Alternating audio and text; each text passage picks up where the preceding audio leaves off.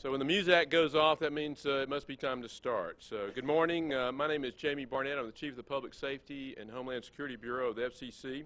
And welcome to our forum on the use of the 4.9 gigahertz band for public safety broadband services. I appreciate you braving the weather coming in to come out. And it's really my pleasure to kick off this event, which brings together a distinguished group of panelists from both the public safety community and the commercial sector to discuss a matter that I think is of great importance to the future of public safety communications. The topic of discussion today is the 4.9 gigahertz band. This is 50 megahertz of spectrum allocation designated for public safety broadband use. Although the Commission tentatively concluded in 2000 not to allocate this band for public safety services, commenters from the public safety community effectively argued that the use of this band would enable first responders to access new and emerging technologies that would help them perform mission-critical tasks more safely and efficiently. And recognizing the need to support a diverse and evolving array of services and applications, the Commission adopted rules in 2003 designed to ensure the users of this band would have as much operational flexibility as possible. So both fixed and mobile services are permitted in this band, and it can be used for both unattended and continuous operation, voice, data, and video operations. Over the last decade, public safety users across the country have used the 4.9 gigahertz band to support a wide range of services. So far, however, this band has yet to fulfill the potential as a spectrum resource for public safety.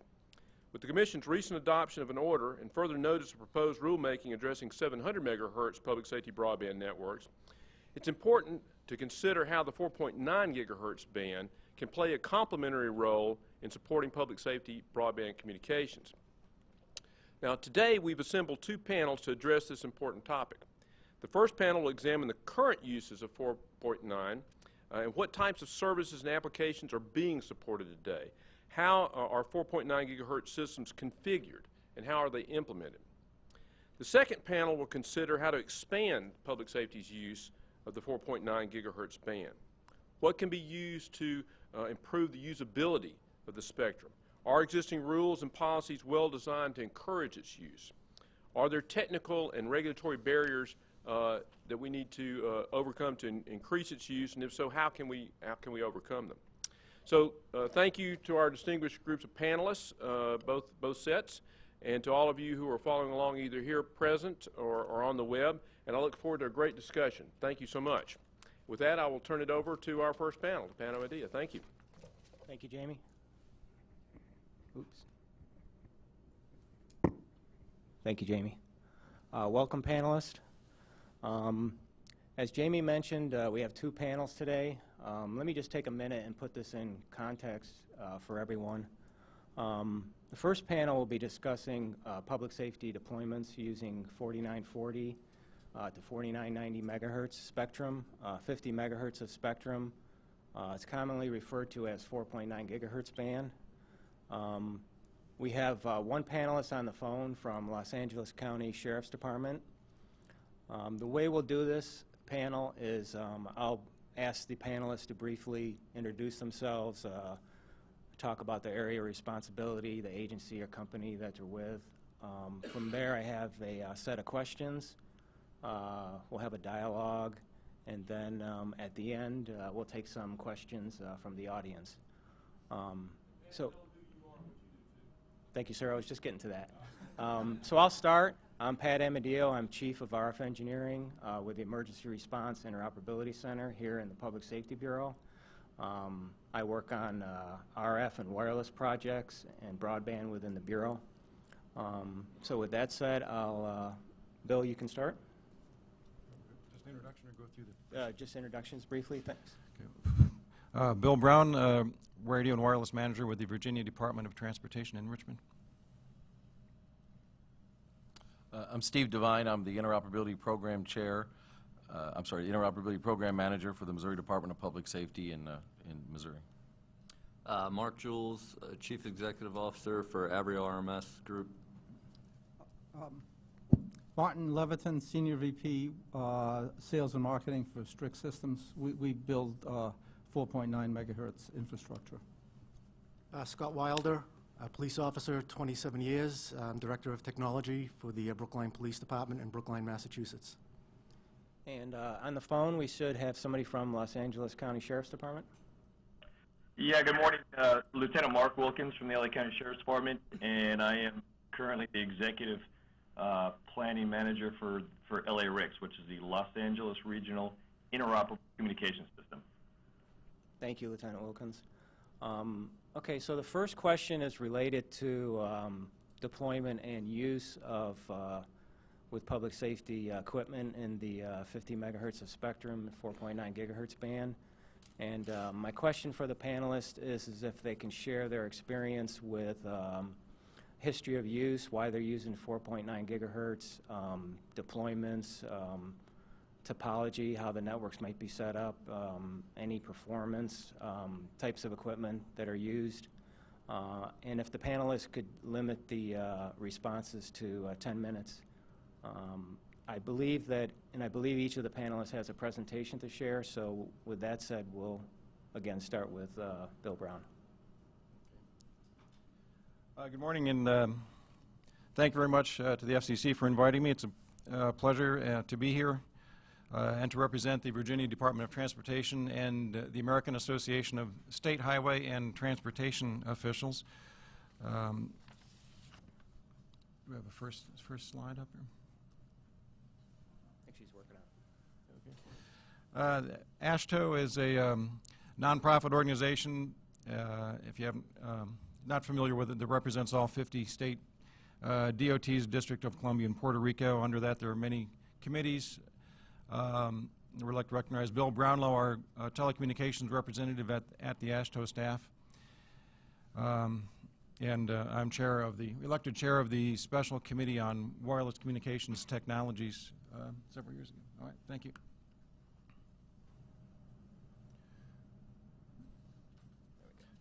And John Horsley has been the executive director of AASHTO since, I believe, 1898. So, we're very glad to be here because we believe it's important to emphasize the critical role that transportation assets play in emergency response and first response and emergency response.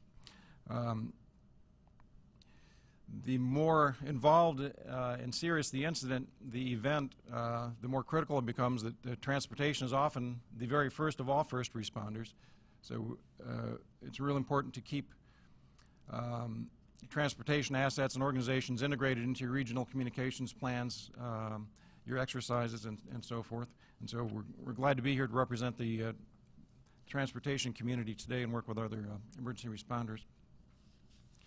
I'll describe quickly one of our initial uses for the 4.9 band. Here you have an aerial view of Interstate 64. You can see running west and east there. On the north side is the one travel center at New Kent, and on the south side is the eastbound. Our program manager was able to lease a T1 line to bring internet access for your travelers to the westbound side, which is on the north part of the picture. But he was unable to get any internet or leased line for internet access to the eastbound, which was critical for travelers heading to Williamsburg, to the Virginia Beach area, and turning south into the foreign countries of North Carolina and South Carolina. You can get your passport stamped there at that facility. So this is an extension of a data network from the westbound side to the eastbound side. As you can see there, he tried to work with the state IT agency for 6 months. They estimated it would cost $70,000 to establish internet service on the eastbound side. Within 3 weeks of the time we found out of the requirement, our wireless shop in VDOT put in a link for less than $5,000, providing T1 and internet access, or providing internet access to the eastbound side, as well as connecting security cameras and so forth, back and forth. We can see we have a 36 megabit per second link, 20 times the bandwidth of a T1 that was, for a one-time cost of under $5,000 compared to a T1 cost of $300 to $400 a month for leasing. Just a quick picture. As you can see, a typical panel antenna used on 4.9 on the westbound side and then on the eastbound side. And we found this has typical characteristics of a 4.9 system: quick deployment, high bandwidth, low cost, eliminate leased lines, high reliability. It's been on the air for 40 months and hasn't been down 1 second yet. And another plug for us wireless professionals and agencies, please work with us and make your requirements known to your in-house communications professionals. So we try and stay up on things. We're not too bad, actually. More typically, DOTs, well, let me get this in. And this is a typical shot of a management screen you would use on a 4.9 system. You can see signal strengths available and used throughput. This was an Ethernet-only system we had, but that's a typical management screen you find with 4.9 systems. It's easier to get information out to the traveling public now using websites such as 511 Virginia, and most states have these where you can access cameras and road conditions. Or on the right side, I showed a little screen grab of all the different Twitter links you can get through the Virginia Department of Transportation so that you get updates quickly from anytime there's a snag. You can target a specific interstate or a region so you don't get tweets about something happening 300 miles away. You can pick Northern Virginia or I-95 North, something like that. And so information from the Traffic Management Center in a DOT to the traveling public is getting quicker. But what good is that if the information is not current and up to date? And that's where we're using 4.9 a lot. Typically, states use it to relay cameras, programmable message signs, weather devices, and so forth. We use the 4.9 to backhaul to traffic management centers. If you have zombies ahead, that's something the public needs to know about right away, because they're quite frequently confused with Ohio State Buckeye fans, so you need to know the difference. Historically, devices were added along the roadways, and communications were added piecemeal for leased lines and so forth, and it's not unusual for different states to have upwards of $1 to $2 million invested in leasing communications lines every year. And once you install, a lot of states are migrating to 4.9 systems along the interstates to reduce a lot of expenses. Here in New Hampshire, along I-93, see Dave Chase installing some 4.9 systems. As he said, last mile connectivity from an existing communications hub or the end of a fiber system, backhauling video, roadway systems, changeable signs in case zombies show up, variable speed limit signs for fog and ice and so forth. Washington State is very well organized for communications, and they have a lot of use of 4.9. As you can see here, some of the same things. You're getting video and information back to the Traffic Management Center, pan, tilt, zoom cameras, connectivity to some of their offices. 4.9 deploys quickly and can be used for gaps in fiber systems very easily. And again, their savings, they point to the savings here. Some of the characteristics they've used: distances up to 21 miles with 10 megabits per second connectivity. A typical link on their contract at $3,400, very cost effective. And you can see some of their future plans, another 50 locations, 64 locations pending licensing, budgeted for 66 more locations. So Washington's really using it a lot. Well, Massachusetts, here we see another 20 systems on 4.9 planned to install along the interstate for the same sorts of reasons, controlling digital message signs, video cameras, and so forth. And again, he cites extending connectivity from a fiber optic system out into the field. And again, difficult areas, as he mentions here, installing it along a bridge for 4.9 is very good for getting into difficult areas.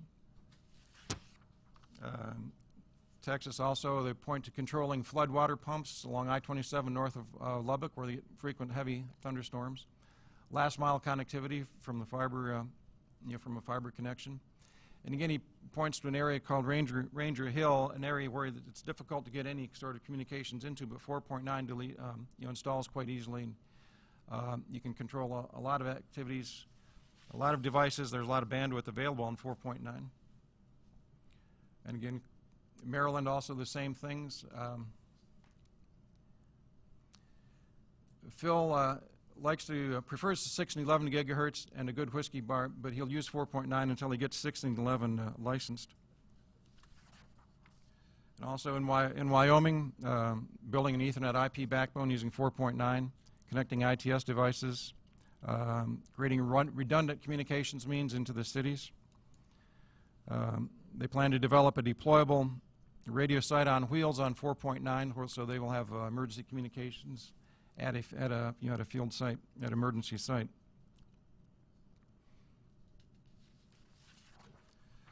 So again, by use of 4.9 in the transportation area, the emphasis primarily is to get critical and accurate information to the traveling public as quickly and as accurately as possible. Getting rid of least communications, which maybe have slow bandwidths, by replacing them with a high internet, IP-based Ethernet system over 4.9 back to the regional traffic management center or statewide traffic management center. It's becoming more and more widely used across the DOTs, and we really do appreciate the FCC making this band available. There are some concerns. What if a mobile network moves in where you have a point-to-point system? If a city or a county deploys, my thoughts there are to use horizontal polarization on the point-to-point. You can create 24, 26 dB separation to a mobile network that moves in, which will be primarily or exclusively vertical polarization. And again, some of the highlights for transportation is very, very affordable, high bandwidth, and reliable. As I said, our system's been on the air for 40 months without 1 second being down. So we do plan to use 4.9 to expand our emergency response capability, and we do appreciate the FCC making this band available, and more, please. Thanks, Bill. Thank you. I did have one follow-up question. On one of the slides, and you mentioned that you had 0 downtime in 40 months. I was wondering if you can comment on what you attribute that to besides possibly the equipment. I know the equipment is reliable. Is there anything else you can say about why there was 0 downtime? In this case, it is a short throw, but the main thing I think with this equipment, modern microwave equipment, is the downsize. There's not as much heat as there was, in older microwave equipment when I was younger. So the solid state microwave equipment produces very little heat. It's very reliable. Frequency is very stable. This is a short throw. We engineered it and did a little testing. It's barely half-mile long, which is well within the range, but it does shoot through about 100 yards of trees in the median. There's a bank of dirt, berm through the median, but we get through it because it's a short distance. So we did engineer it as best we could. It's not an ideal because it's not exactly line of sight. There's a lot of trees and dirt in between, but we tried it and we thought it would be stable and work. But I think the main thing is just the state of the art of the equipment. That's great. Thanks. Steve? Thank you, Pat, and thanks to the Commission for putting on this workshop. I had the good fortune of being involved in the rules development of 4.9 gigahertz within the National Public Safety Telecommunications Council in 2003-2004. So I'm going to talk a little bit about the background, where it came from, what the expectations were, and tie that into some of the use today, and then maybe some of the opportunities for tomorrow. So I may take a little a different tinge from Bill's. It's important to note that the expectations when the rules were created were the landscape was considerably different. Wideband data had been allocated to public safety. There was an expectation of mobile data coming from that, and 4.9 was really kind of our future, and we're kind of looking forward to that. So a lot of the rules have changed, and a lot of the landscape has changed. So kind of a revisit to 4.9 and how to best utilize it is certainly in order. It's important to note also this is the first allocation that was really specifically to utilize COTS devices. We fought hard against a lot of folks, particularly in the vendor community, to ensure that 802.11a emission masks and such, or emission masks compatible with 802.11a, primarily those that had been already created for DSRC A and C, were created and were utilized and were permissible. And there was a lot of opposition within the vendor community and public safety's vendor community to say that that emission mask needs to be unique and part of a niche market. And several of us fought hard for that to happen. So the Commission allocated it, speaking to commercial off-the-shelf devices, and many of us fought hard to continue to allow that to happen. I'll make some other recommendations at the end. Go ahead and put the slides up, if you would. We'll go through those. It's real important to note one of the reasons why, as I spoke earlier, we spoke to the 802.11a mask and wanted to make sure we were able to access the COTS devices was because of the spectrum in the uniband 5.2, 5.4, 5.7, 5.8. There was a great desire to make sure that we weren't an island in 4.9, and there's been some changes, and there's quite a bit of bandwidth, a couple hundred megahertz of spectrum available there down the road. So there was a lot of that anticipated to be able to leverage the 5 gig market when we went through this. Again, we've fought hard against other competing interests to try to make it a niche market. We feel the uniband is really something, maybe, you know, who's to say down the road 5 gig won't be as prevalent in some of our handset devices down the road as what we see 2 gig today. That may be a number of years down the road, but we think that synergy will allow some real access to some commercial availability for public safety, specifically to use 4.9 and then to leverage the unibands in areas where it's available. Today, public safety uses, I also am the chair of the National Regional Planning Council, which is all the 700-800 megahertz regional planning committees for public safety in each state and each region. What we're finding is a lot of the 4.9 use, more so than what we initially anticipated, is really being used for backhaul, low bandwidth backhaul applications, bringing audio from a voting site back to a dispatch center, those kind of things, which really wasn't the intent. It was permissible in the rules. It's since been made a secondary application if it's not supporting broadband. So we really were surprised at the amount it was, as compared to a recurring cost for a phone circuit. It was, as Bill had indicated, it was inexpensive, it was effective, and they could do it rather quickly. And rural agencies in particular like the fact that there wasn't recurring costs. So we're seeing a lot of that low bandwidth voice backhaul at 4.9 in some instances. Some point-to-multipoint applications, of course, are out there as well as surveillance and hotspot access. Tactical wireless LANs and air-to-ground video, of course, is available under waiver, but that's also available, and there's a lot of folks taking advantage of that. The important thing, another thing about 5 gigahertz and 4.9 is no different. Basically, the power permissible really aggregates, is tied to bandwidth till you get to 20 megahertz, and after 20 megahertz, that's kind of your sweet spot because the power, you're not really allowed to expand or go any higher and transmit power beyond that. So everybody seems to think that 20 megahertz works well. For the 50 megahertz and 4.9, that's beneficial. Again, as I indicated, there's 2 emission masks available, DSRC-A, and DSRC is a dedicated short-range communications associated under ITS or Intelligent Transportation. DSR-A and C masks, and the transmit power is associated with that. That DSRC-A fits within the 802.11a emission mask, which gives us that COTS eligibility. Again, there's your point-to-point and some of your air-to-ground video, and also some wireless LAN capabilities that we see also. And also we anticipated mesh environments to also be something that 4.9 could be utilized. We think in the future there's again, it's really beneficial we're having this workshop and that we get a fresh look at 4.9. We think there's some changes that can be made to enhance its effectiveness and make it more practical now that we know some of the uses in the field. It can, with the proper applications, provide the reliability, security, QoS, and prioritization that public safety seeks, and 4.9 is capable of that. I think it's important to note that it's really important that we utilize 4.9 knowing the path loss, knowing the propagation characteristics, and making sure that the applications fit the band. We know that it doesn't have a whole lot of benefit on the mobile side, and there's a lot of other initiatives speaking to that these days.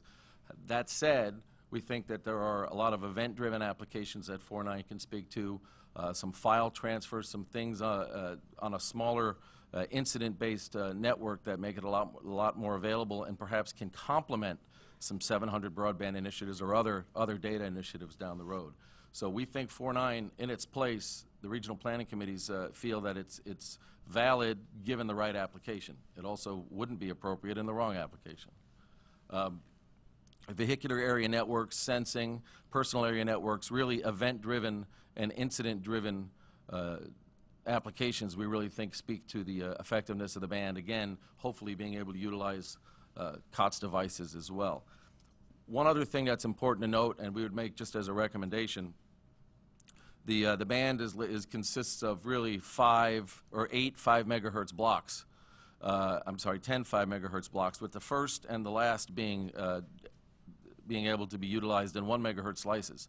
Because of the low bandwidth applications we see in some of these rural areas, we think down the road it may be more effective for the rules to reflect a 1 megahertz slice of spectrum being dedicated for that low bandwidth backhaul and being required for those non-broadband applications, and then leaving the 40 megahertz of spectrum more available for broadband applications. So we'd like to see down the road, today 4.9 is available, licenses are available for jurisdictions.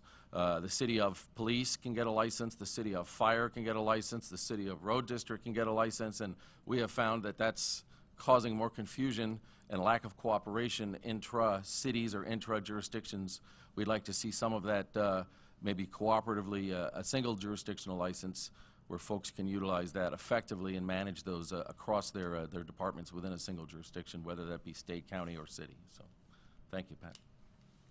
Thanks, Steve. Just one quick follow-up question. I know we're going to talk about it in the second panel, but you touched a little bit about possibly improving the band. What would be the single most, or one thing you would point to as far as trying to improve the use? I think one of the things that we as the regional planning committees really feel is there are tools out there to allow some coordination of the use of the band, whether that be for backhaul applications or video transfers or access points or hotspots. We'd like to really see a loosely based coordination requirement of 4.9 being put for the licensees to allow a national database, which already exists and actually has the ability to capture 4.9 information, real site locations, so I can turn around and say, I want to put 4.9 in. I can go to this database and see what my neighbors are using, not just what their license is. That's rather easy to find, but the technical elements associated with that license, where they're doing, if they are doing backhaul, what's their height? Can I operate? You know, do I have vertical separation? A lot of that stuff. We think it's an easy fit for the rules to point to say there needs to be some coordination at the state or at the regional level to allow dialogue back and forth between users. So, Right. Great. Thanks, Steve. sure. Hey, Mark, you're next. Thank you. Thank you, Pat, for all your efforts, and to the Commission for having us. We can go right to the slides, actually.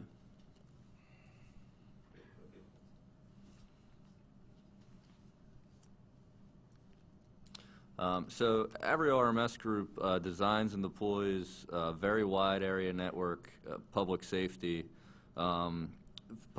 networks. And when you look at what customers ask us to run across these networks, as well as what kinds of places we're pulling video from, it's very easy to see why 4.9 is absolutely critical for us. So what are we running across these networks? Voice, data, and video. And video really being the key one as far as the bandwidth hog. You know, agencies want high-resolution, fluid video, which takes up a lot of bandwidth, and we want to not only pull that voice data and video, but we want to push it out over very wide areas. As far as the kind of areas we're pulling across cities, universities, ports, stadiums, from police cars, from mobile tripods, mobile command and control centers, as well as fixed command and control centers. So it's very easy to see when you are pulling and pushing video over those sorts of areas and that much bandwidth, why 4.9 is so critical.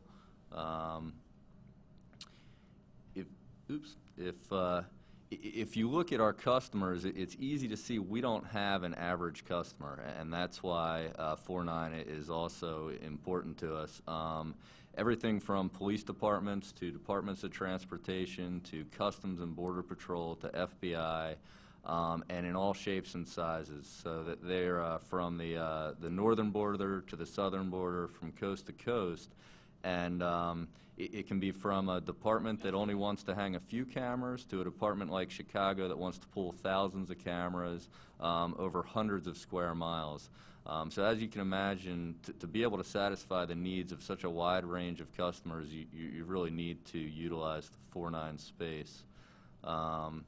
You'd think an IT guy could figure out the remote control the first time. But in addition to those customers, a lot of them have special events. So we did the Democratic and Republican National Conventions, the inauguration, G20 in Pittsburgh.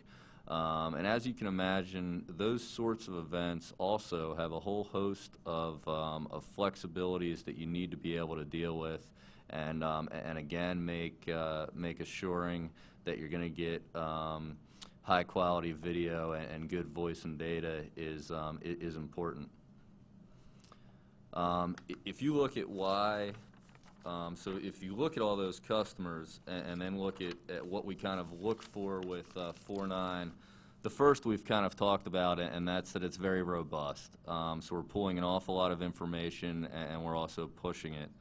The second is that it needs to be very scalable. Why every agency we work with would like to, from day one, blanket every possible inch of their area, they're usually not able to. They're usually using funds that are either out of operational budgets or from grants, and that doesn't allow them to do everything at once. So 4.9 really allows us to very easily scale. We have cities that will start with a $70,000 project and add, year by year and end up spending millions of dollars, and 4.9 gives you that. We also look for flexibility. For those of you that remembered, during the DNC, a few short weeks before, President Obama moved the venue for his speech, and all those agencies had to be able to very quickly respond to that move, and the 4.9 gave us the flexibility to satisfy their requirements. Mobility, a huge one, to get very large amounts of throughput down to police cars. We pull video off of patrol boats, both thermal and high-res day-night video. We push all kinds of data down to different command and control vehicles. So mobility is absolutely crucial, and all of those mobile units really have become mobile offices. It's not all right anymore to just have a very small amount of throughput. All of the folks on those mobile units want all of the information they would expect to get if they were at their desk. Very diverse geographies. If you look at the terrain down on the southern border for Customs and Border Patrol, if you look at ports that have tides coming out, if you look at cities that have bridges and tunnels, rivers that freeze, all of that, you really need a wide range of flexibility, which 4.9 gives you. Quick installation, as some of the other panelists mentioned. Again, especially with events like the Super Bowl, G20, you just don't have the amount of time that you would like. And numerous manufacturers. We're lucky today to have Strix, which is a well-known manufacturer and a highly reliable one. But there's many manufacturers out there in point-to-point, point-to-multi-point mesh, and it really takes a very large toolbox when you talk about doing these kind of deployments in all different kinds of areas. So having a lot of manufacturers to rely on really helps. And of course, everyone's best friend, interference. As you can imagine, when you go to New York City DOT or you go to a city like Bayonne, New Jersey, which you might not think would have a lot of interference, but sits between New York City and Newark Airport, being able to know that you have a space like 4.9 that you're going to be able to run in is very important. And all of these agencies are really relying on this. If you look during the inauguration, the fact that they knew that video, that voice, that data would be available was critical to their planning. So in addition to the reliable equipment and good design, you really need that reliable space. And I think, Pat, we were going to do the different applications in the next question, or did you want to go through them now? Yeah, I have a further question on applications. So, Mark, one follow-up question.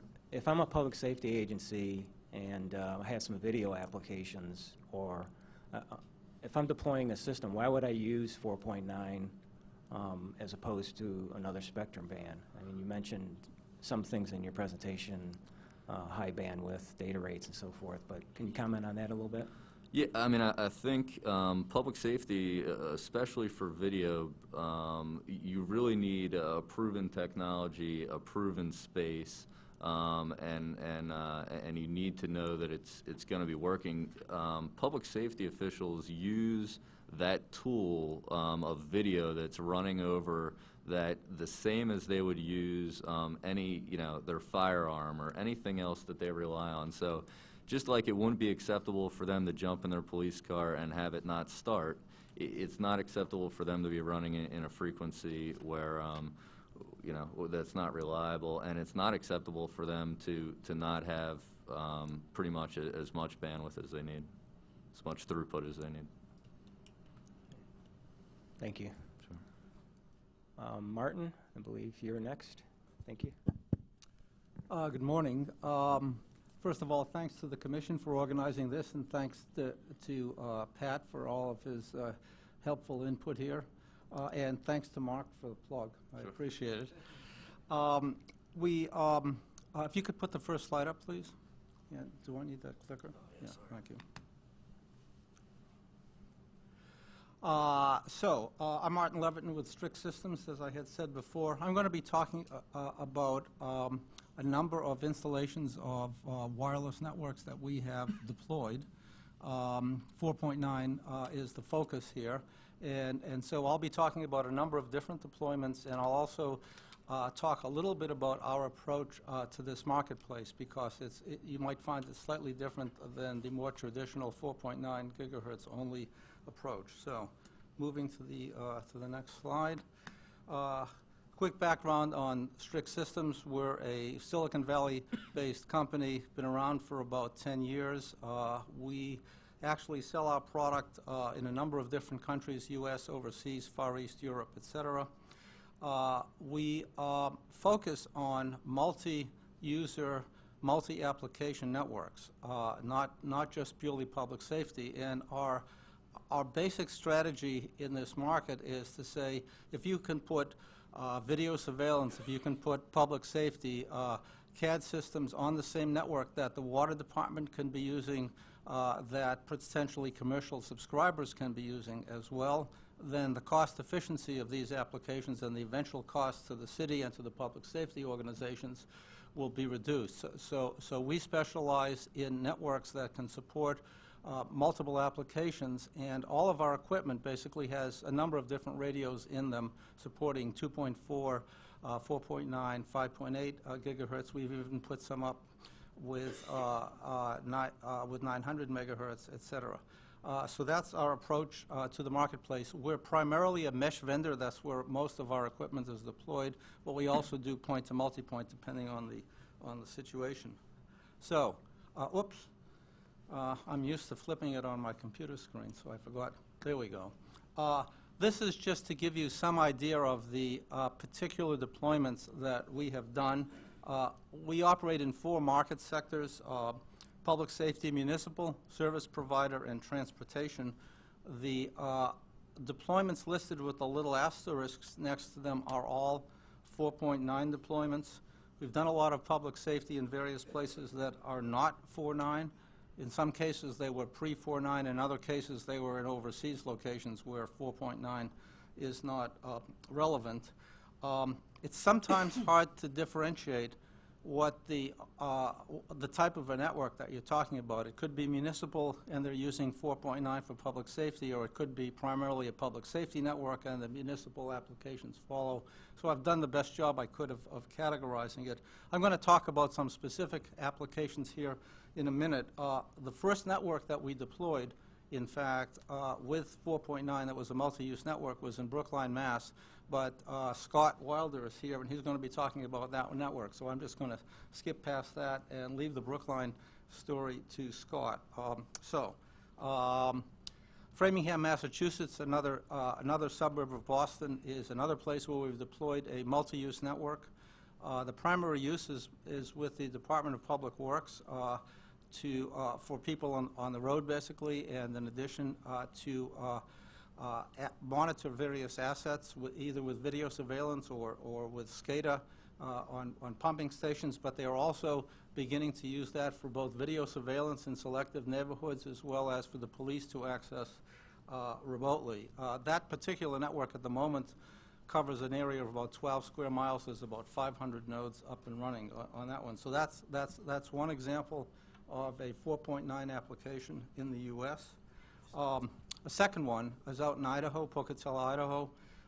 This is actually a transportation-based network where people are out on the road using it for both the transportation department as well as the police, including access as well as video surveillance. And this uses both 4.9 as well as 2.4 for access, and the backhaul is largely 5.8 gigahertz. And if you can, oops, I apologize to the audience.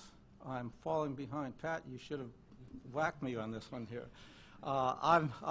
Here's a picture of the actual deployment. As you can see, it runs along this road here, and we've got about 80 devices linearly deployed at about a half-mile apart. And a key operational point here is that there are only about, there are just 3 access points to get in there. So the backhaul that you need, which is typically tends to be the expensive part of this, of these networks, is actually minimized.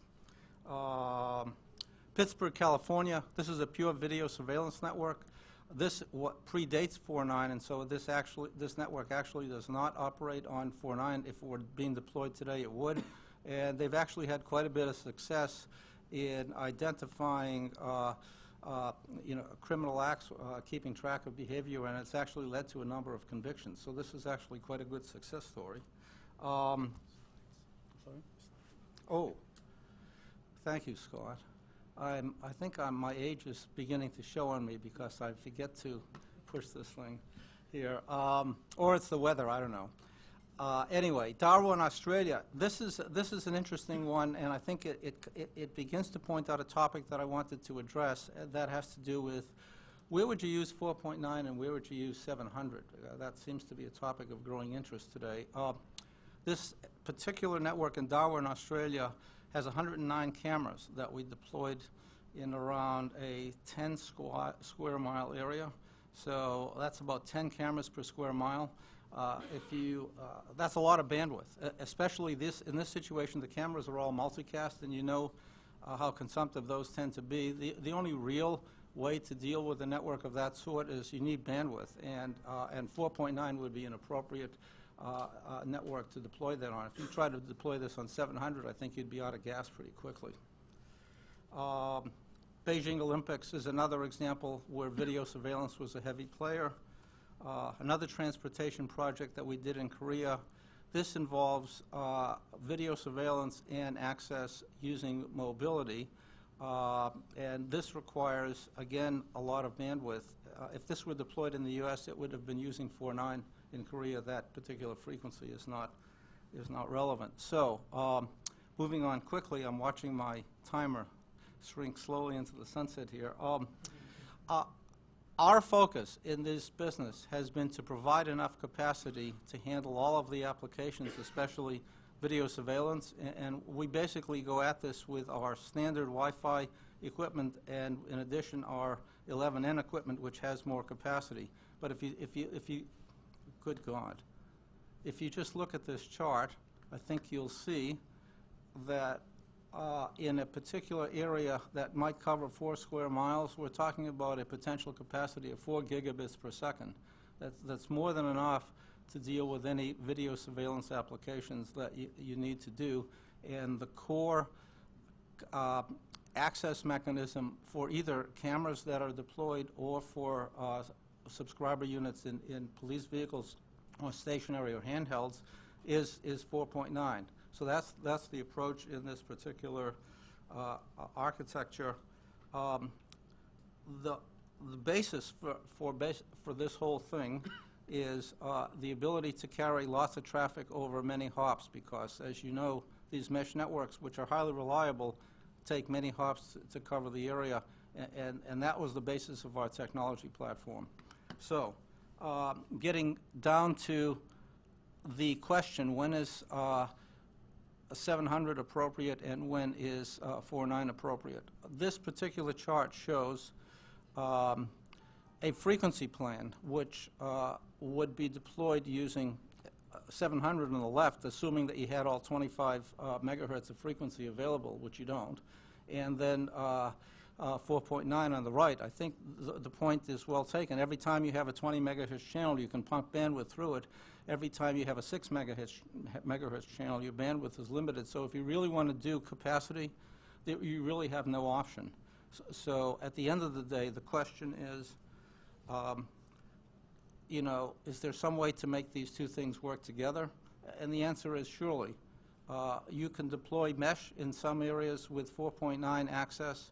You can deploy 4.9 access where you need the capacity, even if it's out of a mesh coverage area. And to do the wide area for voice or for low-speed data, you can use 700. So there are two systems that are possible to use. It would be nice if a single vendor had the ability to carry both 700 and the 492458 on a single platform. If 700 had the 802.11 infrastructure protocol on it, they could. At the moment, the 700 is on LTE, so that's not possible. Now, we've actually done situations where you can do up and down converters, but that's going to get to be much too expensive. So it would be nice. So my comment is 700 can have its uses to complement 4.9, but it would be nice if everybody was on the same operational protocol so that we wouldn't have disparate systems. Thank you. Thanks, Mark. A couple of slides, various public safety agencies were using, I think you mentioned OWS product and another one. Can you explain the difference? One of them, the mesh network, I think, was using OWS product, and then yeah, I will be glad to. I didn't include any product information because I figured that would be too pushy for a panel of this sort. Our products are distinct. We basically have three classes of products: outdoor infrastructure products, the OWS systems, the subscriber unit products that you can put in a police car or in a building. Those are edge products, and they're typically labeled MWS, mobile wireless systems. And then we have indoor products called IWS that you use internally. The outdoor systems, OWS, typically come with 6 radios: 258s, 124, and 149. And that's the way they're deployed in these networks. The 4.9 and 2.4 for access, and the 5.8 is backhaul. And we use the 5.8 for backhaul just because there's a lot of frequencies, around 200 megahertz around there, and you can move around from frequency to avoid congestion. And so that's the approach. Does that answer the question? Yeah, that's perfect. I wanted to clarify what was being used for what application and implementation. Great. Scott, I think you're next. Thanks. Thank you, Pat. Thank you all for letting me come here and give you the Brookline story. My presentation is really not going to be all that high-tech as everybody else has spoken. If we could put the slides up now.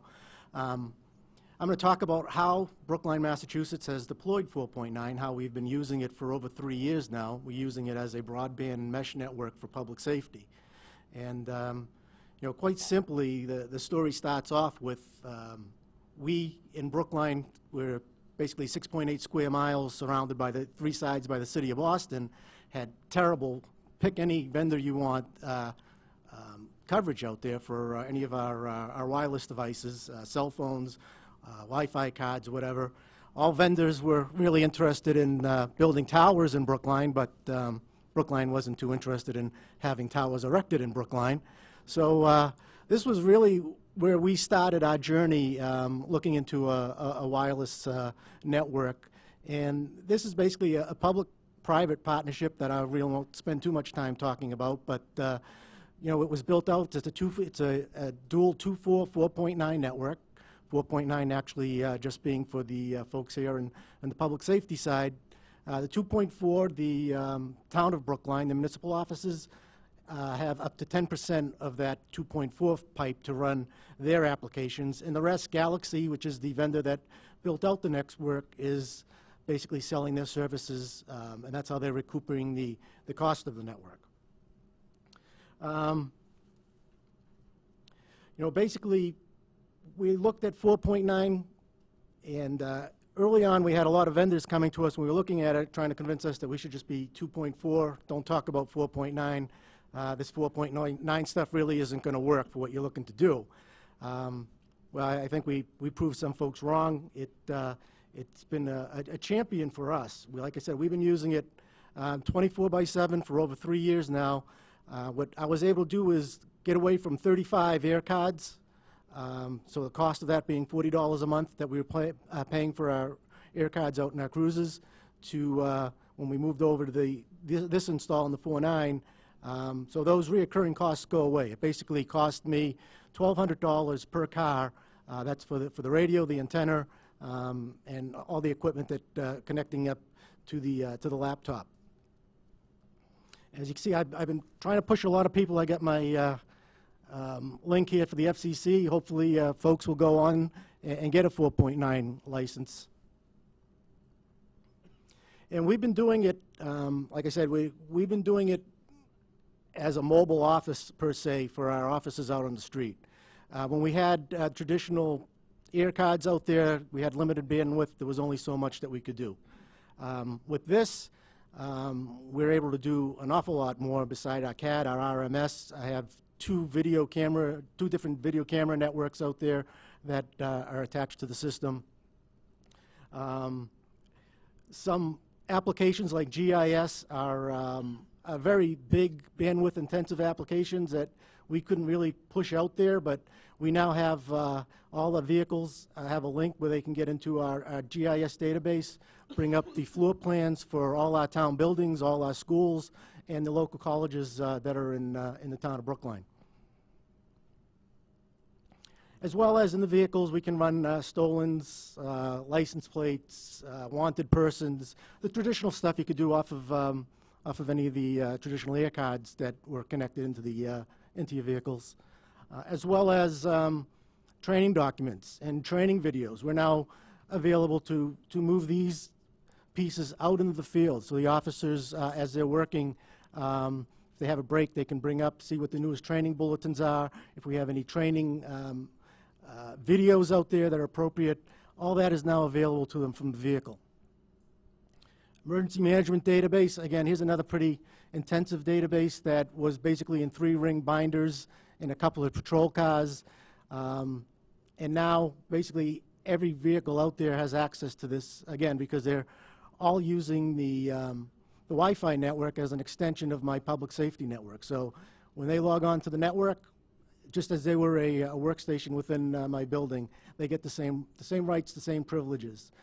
ComStat reports, policies, general orders, all these pieces that an officer can now have available to them on their shift, again, because of having this high-speed pipe that we didn't have before.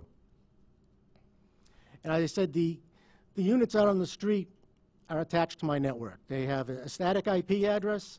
I look at them as just another workstation out there. It makes it easy for me to manage anything. As far as updates, any type of uploads that have to go up there, the Active Directory rules, follow them in the vehicles. If we open the vehicles up to certain websites, we're able to only allow certain websites to be accessed from the vehicles. So it basically, to me, that's where it makes it really interesting when you're managing a network. Conference contains less than 3 participants at this time. When we had problems in the past, we'd have to go out to each and every laptop and do updates to 25, 35 different laptops, where now updates are automatically done over the field. What does it look like? Well, that's one of the strict nodes up on the that you'll see up there now. Those we have around 35 to 40 per square mile in Brookline. And this is what we have basically for the cruisers. We have this, the antenna that's installed on the roof deck of the cruiser under the light bar. That is the top white box. That's the Strix mobile unit. That's the radio that we have in the vehicle. It's currently Velcroed to one of land mobile radio. So that's part 2. And then we have a CAD 5 cable going from that Strix box in the trunk out to the laptop. All this is being managed by NetMotion. We're using the NetMotion application to keep the persistent connection out there, as well as doing some trade-offs. So when a vehicle leaves town, I have 10 vehicles or so that still have air cards. So when they leave town or when they get in areas that have tough coverage, the NetMotion will swap them automatically, seamless to the user, over to to the air card. And basically, the infrastructure topology, you know, this is what gets real exciting to us. Again, like I said, the data access, the video access, the voice over IP that we'll be soon experimenting on the network is really the applications getting out to the users. That's really where I see the huge benefit as far as being able to utilize a broadband network out in the vehicles. Basically, like Martin mentioned, that the nodes that are out there have 6 radios in them, part of that being the 4.9, the 2.4, and the 5, as he mentioned. The other part that we have built in the network is the public safety. We have the ability that if something catastrophic happens and we need more bandwidth, we can take over that entire 2.4 frequency out there that is being broadcasted through this. So we have that as a backup. We've never had to use it, but it's comforting to know that we have that built in. Let's see, the mesh capacity to backhaul. Again, you know, the cost, basically, like I said, the whole cost to outfit a vehicle is roughly $1,200. That's including the entire installation. And again, the applications. It's all about the applications. It's what you're able to deliver out to the field, out to your offices. They're the folks that are responding to these calls.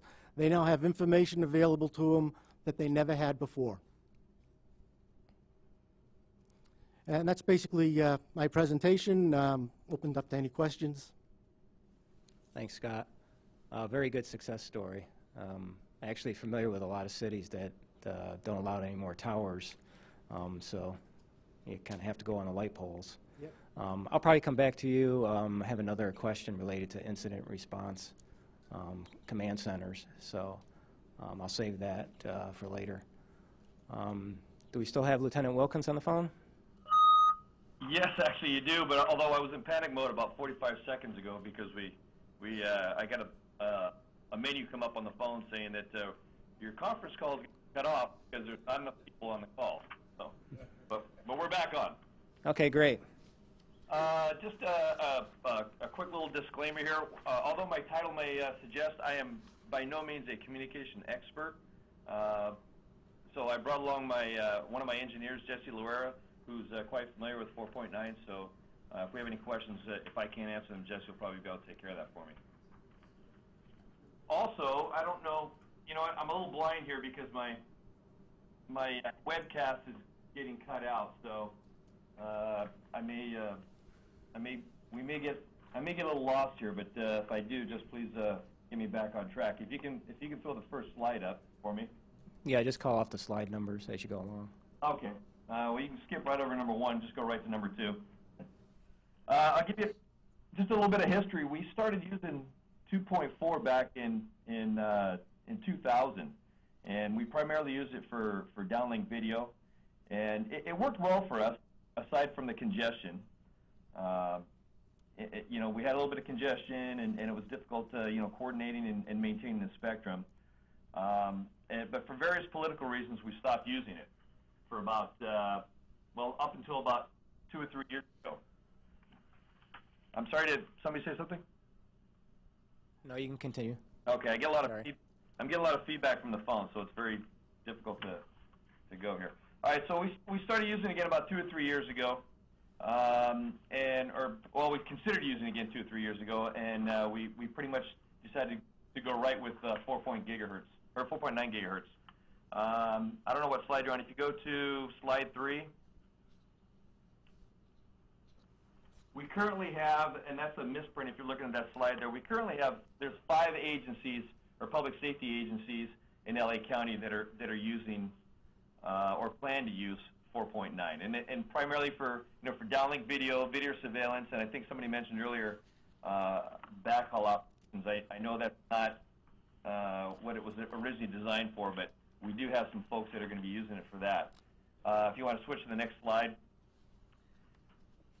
In addition to the Sheriff's Department, the LA County Internal Services Department using 4.9. LA City Fire and Police Departments are both using 4.9. The Long Beach Police Department and LA County Fire Department will be using 4.9. And let me just add, the Sheriff's Department is not currently deployed 4.9 in any real-time capacity yet. We have used it in a training situation, and I'll get to that a little bit later, but we haven't actually deployed it yet. The Internal Services Department has, and I'm sorry, you can go to slide 5. The Internal Service Department has deployed it, and they're using it for point-to-multi-point backhaul. They've got a hub in East Los Angeles, and then it connects to 4 different areas throughout LA County. East LA Courthouse, District Attorney's Office, our Child Support Services, and Alhambra Court. And I believe they're using the Alvarion BreezeMax equipment. And yeah, I think we just froze up there. If I get that, I hope that's the right name, Alvarion. You can switch to the next slide, please. Hopefully we're on slide 6. I can't get it up on my computer here. But LA City Fire and Police Departments are currently using the 4.9 for downlink of airborne video. And they've also recently installed a surveillance system in the LA County or Los Angeles International Airport. I believe LAPD is also using it in a couple of different housing projects. They're high crime areas, and from my understanding, they've been very happy with how it's worked so far. If you want to switch to the next slide, you can see that Long Beach Police Department is also using it for their video surveillance. They've got 13 different fixed locations throughout their city, and their city is quite large, actually. And those cameras are set up in high crime areas. If you want to go to slide 8, as I mentioned before, neither the Sheriff's Department or the County Fire Department are using 4.9 yet. However, we actually both plan to deploy it here in the next couple of months once we've got a vendor selected and we start building out. However, our main intention is to use it for downlink of airborne video, tactical situations, backhaul video, and basically backhaul to our main communication centers, both the fire department's communication center and LA County communication center. I know the fire department is also planning on using it along the coastline, and the implementation plans indicate the use of fire and tide mesh radios. I think somebody mentioned the mesh earlier. If you want to go to slide 9, and that specifically for the LA County Sheriff's Department, as I said, once we get it up and running, we plan to use it for airborne video, and we're hoping to have a proposal out by next month and a vendor selected shortly thereafter. Now we are using it in training scenarios, and again I'll speak to that later. But just to give you a heads up on it, we have a program called the Communication Resources and Emergency Workaround team. It's our crew team, and what we have and what we'll be utilizing are Harris Corporation 7800 high capacity line of sight radios, and that's basically for quick deployment and point-to-point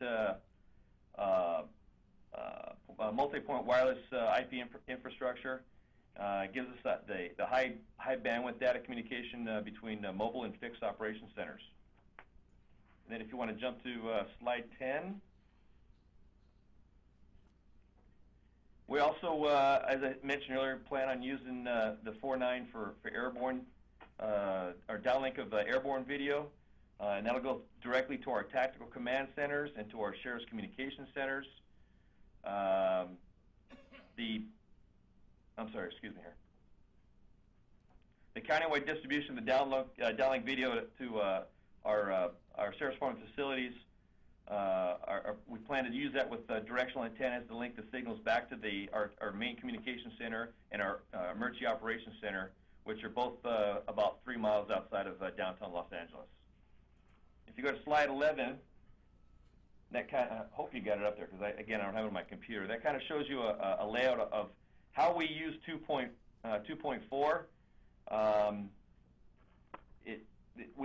Once we get 4.9 up, we basically tend to use the same layout. You can just kind of look at that, at your leisure. If you want to switch to slide 12, basically LA County covers an area of over 4,000 square miles. We've got almost 1,800 square miles of flatland, another 1,800 square miles of mountains, a couple hundred square miles of just kind of hilly terrain, and then we've got another 60 miles of real mountain valleys. We've got some 20, 30 miles of marshland and another 75 miles of coastland. That's pretty much what our geography our geographical layout is. If you want to go to slide 13. It's our hopes that eventually the county sheriff's department and the fire department will pretty much encompass most of LA County by air and or ground using 4.9. Our ISD, our Internal Services Department, manages all the sites for the county sheriff and the county fire, and combined, you put them all together, we've got over 100 strategically located sites in all kinds of all types of terrain all throughout our jurisdictional boundaries. And if you want to jump to slide 14, please. Just a little bit on the equipment that the ISD is using. They have their Alvarian BreezeMax Extreme 5000. It's got throughputs between 13 and 14 megabits per second, and then the downlink, 4 to 6 megabits per second. I'm sorry, that 1314 was for the downlink, and the 4.6 is on the uplink.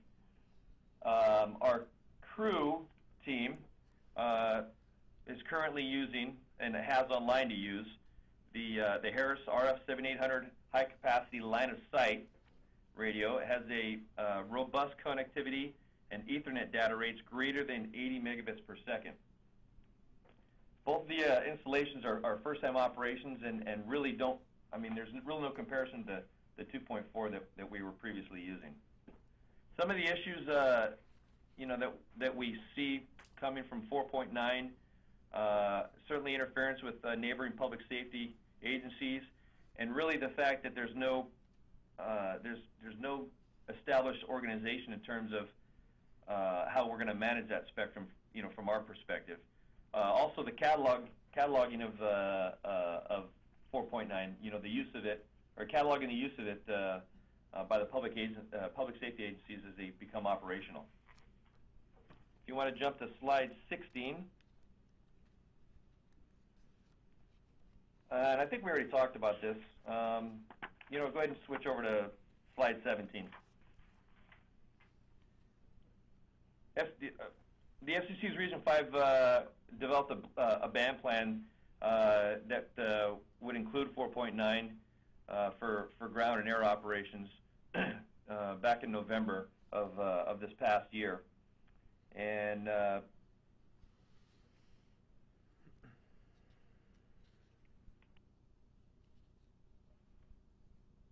we still there? Yes.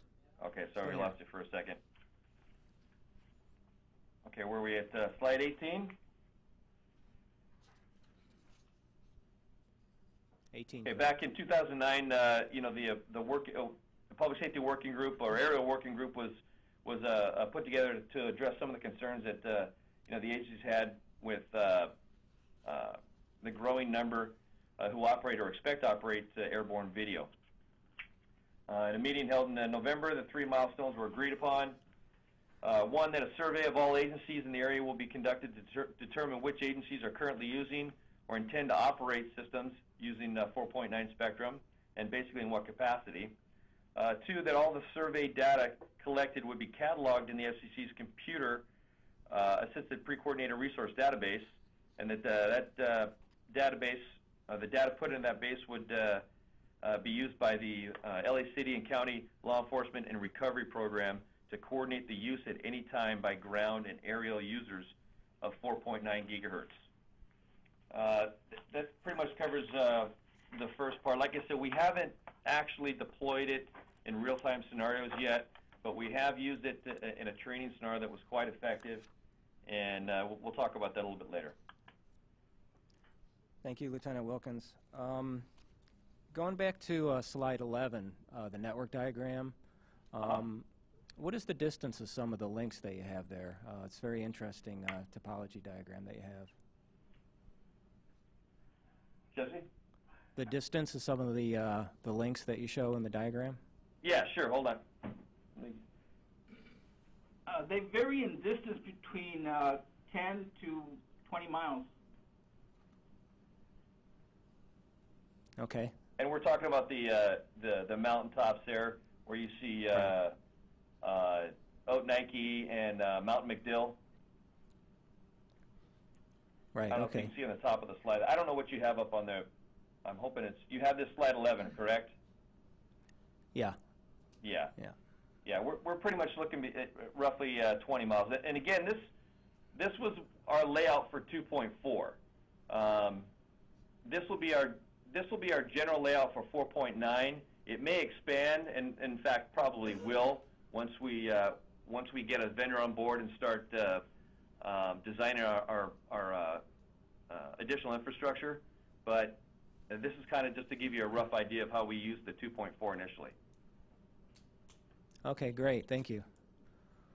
Okay, the next question is related to applications, and I'm interested in the types of applications that are running over these networks that public safety is using.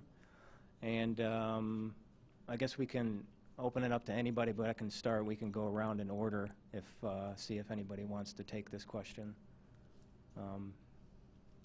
Bill, you can. Good, thank you. I was going to expand on a little bit. I mentioned maybe the primary use would be to backhaul video cameras up and down interstates and major highways over 4.9 to replace leased T1 lines. You may be interested in what kind of bandwidth or how much traffic we can put over that. Many of the manufacturers now in 4.9 on a 20 megahertz channel using multiple input and multiple output can get 100 megabit per second bandwidth capability and scale that so that 80% is upstream, 20% downstream. Using a state-of-the-art HD IP camera, adjusting or selecting the bit rate, you can easily get 20 to 30 high-definition streaming, high-definition cameras streaming at 25 to 30 frames per second, plus another 60 to 80 devices, roadside devices that don't take up as much bandwidth, such as the traffic counters, programmable message boards, and weather devices, and still have, on top of all that, about 50% reserve of bandwidth. So the application that we see is just to aggregate a lot of arterial communications links, and even on the 4.9, although 50 megahertz or 20 megahertz channel isn't a lot compared to a gigabyte type radio or millimeter wave radio, that's still being able to put together a bandwidth of 100 megabits per second, scale it to 80 upstream, 20 downstream. That's a really phenomenal capability, considering any link would be under $5,000. So that's a really very cost-effective application for us in the transportation area. That's great. Thanks, Bill. Steve? Also, and this is probably where I would defer to Bill more so, I've got some inquiries from some transportation folks, specifically with some ITS applications, wanting to use some of the DSRC 5850 to 5925 and not being able to really find the hardware to do what it is they want in 5850 to 5925. So in turn, they've applied 4.9 to some of those applications. So I'm not certain as to the status on the hardware side for the DSRC, and I know that there's some next-gen 911 stuff that's out there, but I've had more than one person approach me looking for ITS applications, the same kind as Bill just spoke to, wanting to use some DSRC and not really finding the hardware capabilities available for that. So in turn, they've gone to use 4.9. So I don't know whether that's a hardware thing that's still out there or not. This has been maybe within the last 6 or 8 months. So. Okay. Mark, further comments on applications that public safety are using on the networks? Sure. Well, I think we talked about surveillance cameras, which is probably the one that requires the most bandwidth, and it's why when we look, we certainly see places for 700 megahertz or cellular, but for the kind of video that most agencies want to pull, that's probably the biggest driver for using 4.9. We also run gunshot detection, license plate recognition, chemical, biological, radiological, nuclear, video analytics. We will run call boxes over that same wireless network, access control, and automated meter reading. And why each one of those, and there's many others, but why each one of those is valuable in its own right, when you combine the information from them, they kind of become exponentially valuable. And one of the things every RMS does a lot is integrating those. And when you do that, you need to have all that information real time, or the integration kind of falls apart. So again, it goes back for the need for a lot of bandwidth. I will say these wide area networks are one of the few times I think I've ever been able to make every department in an agency happy. You know, if you look at public works where they can do automated meter reading and traffic control, you look at IT that can run voice and data. Public safety can run all the things we mentioned, and you look at the politicians or the folks that are in charge of budgets, which today are obviously tight, and they say we can use the same highway to run all these different things. It's really become a great point. And I guess the only thing I'll wrap up with is we always kind of tease that you can run a car on an 8-lane highway, but you cannot run a tractor trailer on a Jeep trail. And we kind of encourage folks when they're designing these networks to look at what their maximum bandwidth need is going to be and design around that, not vice versa. So, thank you. Okay, thanks. You mentioned automatic meter reading. Are they doing video or data, or drill down a little bit more on that? So the meter reading is really just a way for a city or an agency to gain efficiencies by not having to have people go out to every meter. So all that information comes back over, it can come back over the same wireless network, and that's why a lot of the manufacturers now are deploying radios that work in many different frequencies. But it's really a way to gain efficiency. Okay, great. Thanks. Martin, any comments on applications? Sure. Well, if you just stick strictly to public safety, initially we're seeing video surveillance, obviously. We're seeing voice for vehicle to headquarters communications.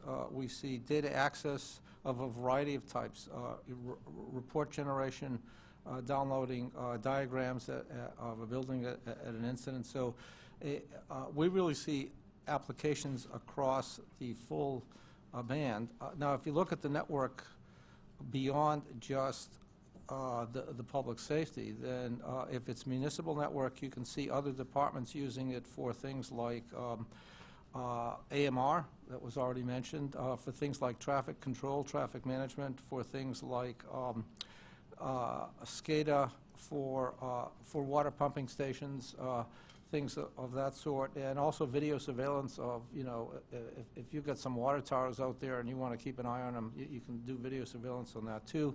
And for those situations in which the network is being used simultaneously by a commercial service provider, then you're seeing all of the typical applications that you would see on internet access, including voice these days, and data transfer. I guess I should mention one more point while we're on this topic. When you're dealing with public safety, the question of security always comes up. And so there has been an inclination to want to have your own separate network, because then you don't have anybody else sort of launching into it. But if you have secure VLANs and if you have encrypted signals, then those things can be taken care of, and you can operate across a common infrastructure. And just as in Scott's case, if you have more bandwidth that's been allocated for other uses, and you run into an emergency and you need to get it someplace, it's there. And so those facilities are available as well. Thanks. Very good comments. Scott, any couple minutes of comments on applications? Yeah, sure. As I mentioned, the various applications, it opened up to our offices out in the field that we couldn't, due to bandwidth restrictions, have. The other part that's really important is you're managing your own network. You're in charge of your own destiny. You don't have to deal with a provider to help you out. You can go at your own pace, do your own thing. And like one of the quick things that let's say the Boston Marathon. I can set up a command post real quickly by just taking 2 laptops, one of the Strix radios and a mag mount antenna, and log both and a 5-port switch, tie those all together. I can log 2 laptops in, and I can have access to my computer-aided dispatch system, my record management system, 2 different video camera systems, as well as any emergency management databases or the policies that'll dictate around the race what's happening during particular points, how we're going to shift our manpower, et cetera. So all that's available. When we started using this 3 years ago and using the cameras and this whole spectrum, it was like we're now doing the Boston Marathon that we've done for over 120-something years much differently now because of the technology that we now have available to us. Thanks, Scott. Okay, I'm going to go to the last question before we go to the audience for some questions, and I'll ask Los Angeles to see if they want to answer this first. This is related to incident response communications, so I'm wondering about the use of the band for any type of emergency incident response as incident command centers. So with that said, do we have Los Angeles on the phone first? Yeah, and see if yeah, Pat, I'm still here. Okay, great. And if you want to go ahead and throw up slide 20, as I mentioned earlier, we haven't actually used it for any real life scenarios, but we did use it in an operation back in 2008. Operation was a simulated 7.8 earthquake drill called Operation Shakeout, and there were literally over 100 public safety agencies and millions of citizens within Southern California that participated in the drill. It was the largest earthquake preparedness activity drill that we did in U.S. history. And the epicenter of the earthquake was centered in Riverside County, which is about 45, 50 miles east of Los Angeles. And it was essentially it was a catastrophic earthquake right along the San Andreas Fault in the LA Basin, and it lasted 90 seconds. And it created extensive mutual aid from local and state agencies. Required federal and DoD responses. If you switch to the next slide, you can. This is kind of a quick map of California there, and you can see where in the big red mark there is where the earthquake took place in the San Andreas Fault, and it literally, if you look at the yellow bands there, we received mutual aid throughout that entire region right there, including the DoD. If you go to slide 22, that'll give you an idea of the zone. That red line is the San Andreas Fault, and all that area is affected anytime you have a large earthquake or activity on that fault line there. You can see it actually affects a large, very large populated area. Go to the next slide, 23. Basically, the situation was all our normal communications and infrastructures were either had completely failed or were overtaxed. We had to obtain field disaster assessment information was virtually non-existent. Our normal modes of transportation were also non-existent. The highways were completely shut down. Excuse me. And it was very difficult to obtain field intelligence.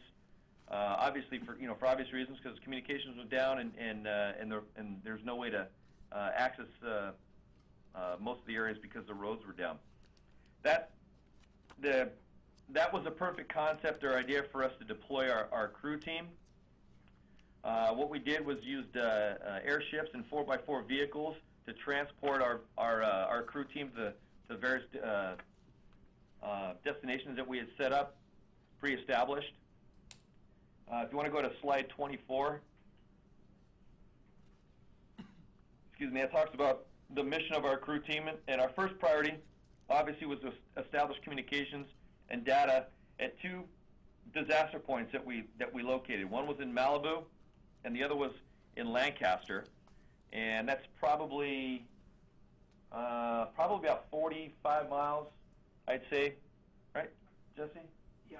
Yeah, it's probably about 45 miles from Malibu to Lancaster, and we use the Harris 5800 high-frequency manpack and the Harris 1033M radios, along with the tactical chat software.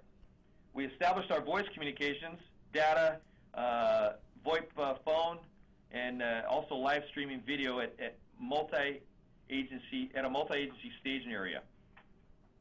The 5800 5800 frequency manpack, tactical software, and the Harris RF 7800 broadband radio was used on the 4.9 spectrum, and the distance from our original staging area to the command post was 33 miles. Lieutenant Wilkins, if you could Yeah. finish up in another minute, I appreciate it. We have to take some questions from the audience. Yeah, we'll Thank you. just absolutely. We'll just basically let me see. If you go to slide 28, and you can quickly see the what we established. We had voice and data communications between between Malibu and Lancaster, back to our base station, and we had broadband set up between our base station and Claremont. So essentially, what happened was the equipment worked very well. The 4.9 worked very well. We used radios to coordinate with each other, point to point, and then we used the 4.9 equipment to transmit video and data back and forth, and it was very successful. Okay, thank you. I'd like to maybe just give Scott maybe a minute or two. You'd used an incident command center or something you mentioned in your presentation at, I might be mistaken, at the Boston Marathon or something. Right, I sort of jumped in that when we were talking about the applications, but yeah, that's how simple it is for us to stand up and get that information out there. And you're able to do this long before a trailer shows up that you would traditionally be using with all your communications device. Like I said, all I need is a vehicle, the antenna, the laptops, the radio, and it opens up all my databases. Like I said, the 2 video feeds that I'm monitoring the marathon route that runs through Brookline, as well as monitoring the Boston cameras. We share our cameras during that event.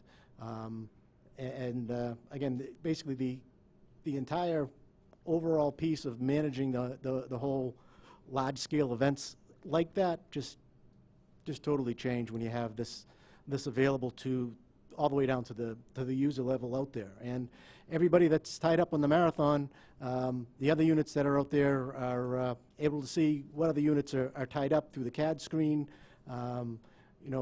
If somebody's tied up, they know they got to switch to another area. So it's all, the visual piece comes into being a big play, as opposed to trying to remember it all in your head, where you can just glance at your laptop, see where your units are, and basically see what's going on out there.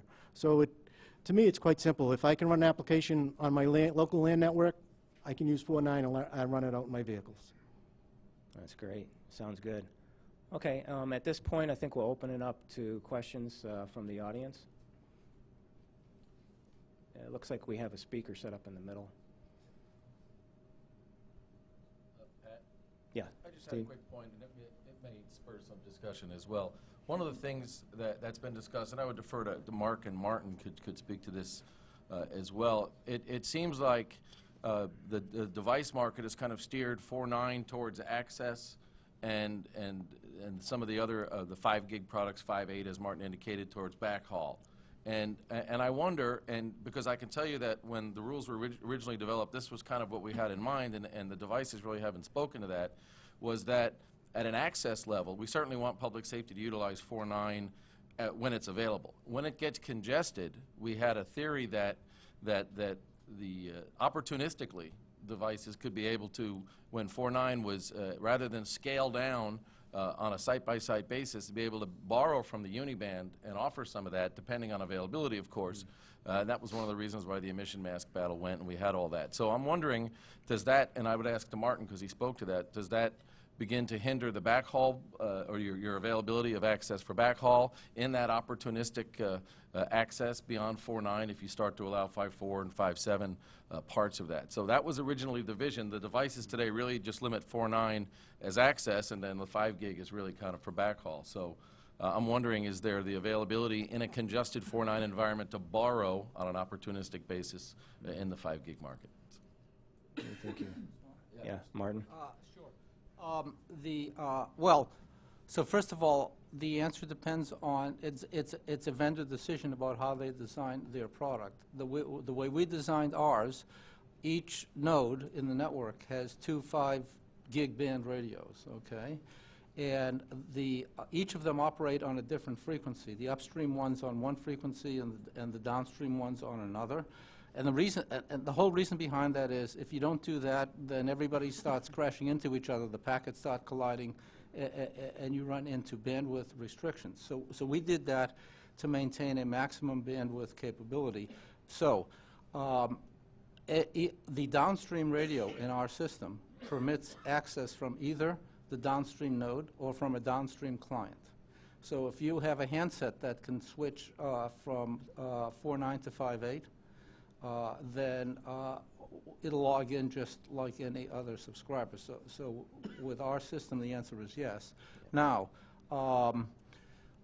you know, there's about, if you look at the 5.8 band, the 20 megahertz spectrum, traditionally there's 54 megabits over the air and about 20 megabits of throughput. And so you need to be cognizant of that. Now with the 11N system, you know, you're looking at 100 to 150 megabits of throughput, and that's probably more than enough for everybody. So my answer is there should not be a problem. Thank you. Okay, let's go to the audience for a question. Hi, Pat. I'm Harlan McEwen. I represent the International Association of Chiefs of Police. And first of all, a comment, and that is that I'm really encouraged by all of the presentations and the increasing use of 4.9. There were a lot of us that worked hard to get that resource, and the fact that it's being used increasingly is very good. Scott, to you, I guess the question is, I mean, you, Martin, you also mentioned the future of the 700. A lot of us are now focused more on the 700 because of some of the ongoing issues. It would be wonderful if ultimately we had the capability of having 700 and 4.9 in a single device. We all understand that there are some limitations, but we're hoping that the vision is the right one. The question, I guess, to Scott is, you're limited basically to the vehicle. You're not using any handheld devices or anything where you go into buildings, because that's the one reason we're promoting 700 is we need to get into the buildings and have building coverage. Are you just limited to the vehicles or wherever you put a... Yes, that's basically it, naturally. You know, one of the interesting pieces we found when we were starting to build out the network is the 2.4 and the 4.9, the propagation. We were seeing the propagation on 4.9 going well past 2.4, and that had a lot to do with the interference. I'm not the scientist up here, I can't really tell you, but I can tell you what I saw as far as interference in the 2.4 block and the 4.9 block being a flat line. As far as 700, yeah, I would like to see 700 for a 4.9 network would be used not to replace the 4.9 network, but to enhance it. Exactly. And, you know, I was I was hoping that Boston, our Homeland Security region, was going to be able to get a waiver and build out 700. Part of our plan was to attach the Brookline 4.9 to that, and but that's a key point. Like you said, when you're traveling not only in building but out of your boundaries, out of your umbrella, you're going to need that 700 to keep some sort of connection going. Yeah, that's the big, I think, Pat, that's the big comment I would like to make, is that we need to, have both those resources, because we're never going to build out the whole nation using 4.9 for mobile applications. This is a great, some of the applications you're using here are wonderful, but there are limitations. Right. Thank you. Another comment? Okay, my comment is this. You're absolutely right that the two systems are complementary. So the next question is, are you going to have two complementary but independent systems? Or would you just as soon have it on a single system? That, if it was on a single system, it would simplify operations. At the moment, since the two systems work off, different protocols, that ain't going to happen. But if somebody, and I'm looking at Pat, had a mechanism for getting people to agree on a single standard, it would be nice. Thank you. Mark, you were going to comment also? Yeah, I'll second that. That would certainly be nice. But also for folks like ICP, I think what's really important is to educate your members about the need for both, or a combined, but not one or the other. And I'll throw out St. Paul for Republican National Convention. Not only were you pulling all that information and all that video, but you had about 400 users from 60 different agencies that it was being pushed to for situational awareness. So clearly, the throughput, you need something more than 700 megahertz, but how great would it be if they could have gotten that when they were in buildings, when they were in remote places that weren't where the 4.9 network was. So I think the key is really educating people on that they need both of these technologies. Thanks, Mark. Another question from the audience? Well, I was going to say this when I sat in the panel later today, but maybe there's a point to be made here, and it's really a comment, not a question. Just think about a computer. You have 3 independent radios on it, it's going in. You have a Bluetooth radio, you have a Wi-Fi radio, and you have a cellular radio. And it's totally transparent to the user because the software integrates it. So the real issue isn't the protocols, it's somebody to build a system that integrates the radios and make it, shall I say, transparent to the officer in the field, and that's entirely doable. The question is, somebody has to think there's a market. And I know some folks are thinking about it, by the way. A very good point, thank you. Any other questions from the audience? I'm Bill Brown. I'm with the AASHTO, American Association of State Highway and Transportation Officials. I'd like to leave an open question. I guess Mark has touched on it. Martin, you've touched on it, but it's about interoperability and the sharing of the video and data you get. Do you share this video and data with other disciplines? So does any okay, go ahead. Yeah, I mean, we don't have the right to share it with anyone. It's not ours. We build the systems, but the agencies that we do definitely do. Actually, to go back to St. Paul, the system that we built that let all those people from all those agencies collaborate, Hennepin County, the neighboring county, has now bought, they have 4,600 cameras coming back on the piece of software we wrote from different disparate systems. So what that software does is it lets all these different disparate video systems, so if Minnesota DOT has one and City of Bloomberg has a different kind and the county has a different kind, it lets them all come to a common platform, and then it lets all of the different agencies within the county have access to that video.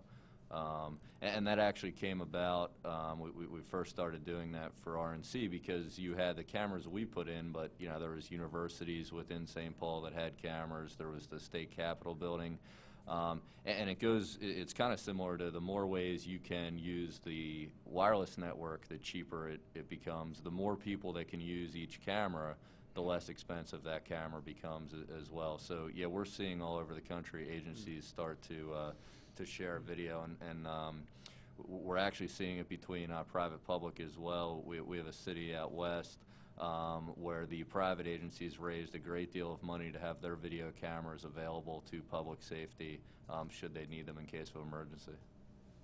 Thanks, Mark. Very interesting and very good question from the audience. I think we have time for maybe one more. Go ahead. Gene Filano, FCC. This is directed to Mark because I heard him mention it. Mark, you talked about 4.9 and use for smart grid applications. Are there other applications for utility use, for example, that load management, system network transmission management, that this spectrum would be could be used for? Yeah, and when I was talking about that, it was kind of wireless networks in general. But sure, if you look, there's all sorts of applications from traffic management to the AMI that we talked about that you'd would want to have access to this if they could have it. Thank you. Well, I'd like to thank the panelists. It's been a very good discussion, and I think we've learned many successful ways that public safety is using this 50 megahertz of spectrum. So with that said, I think we'll take a short 5-minute break while we set up for the second panel. Thank you.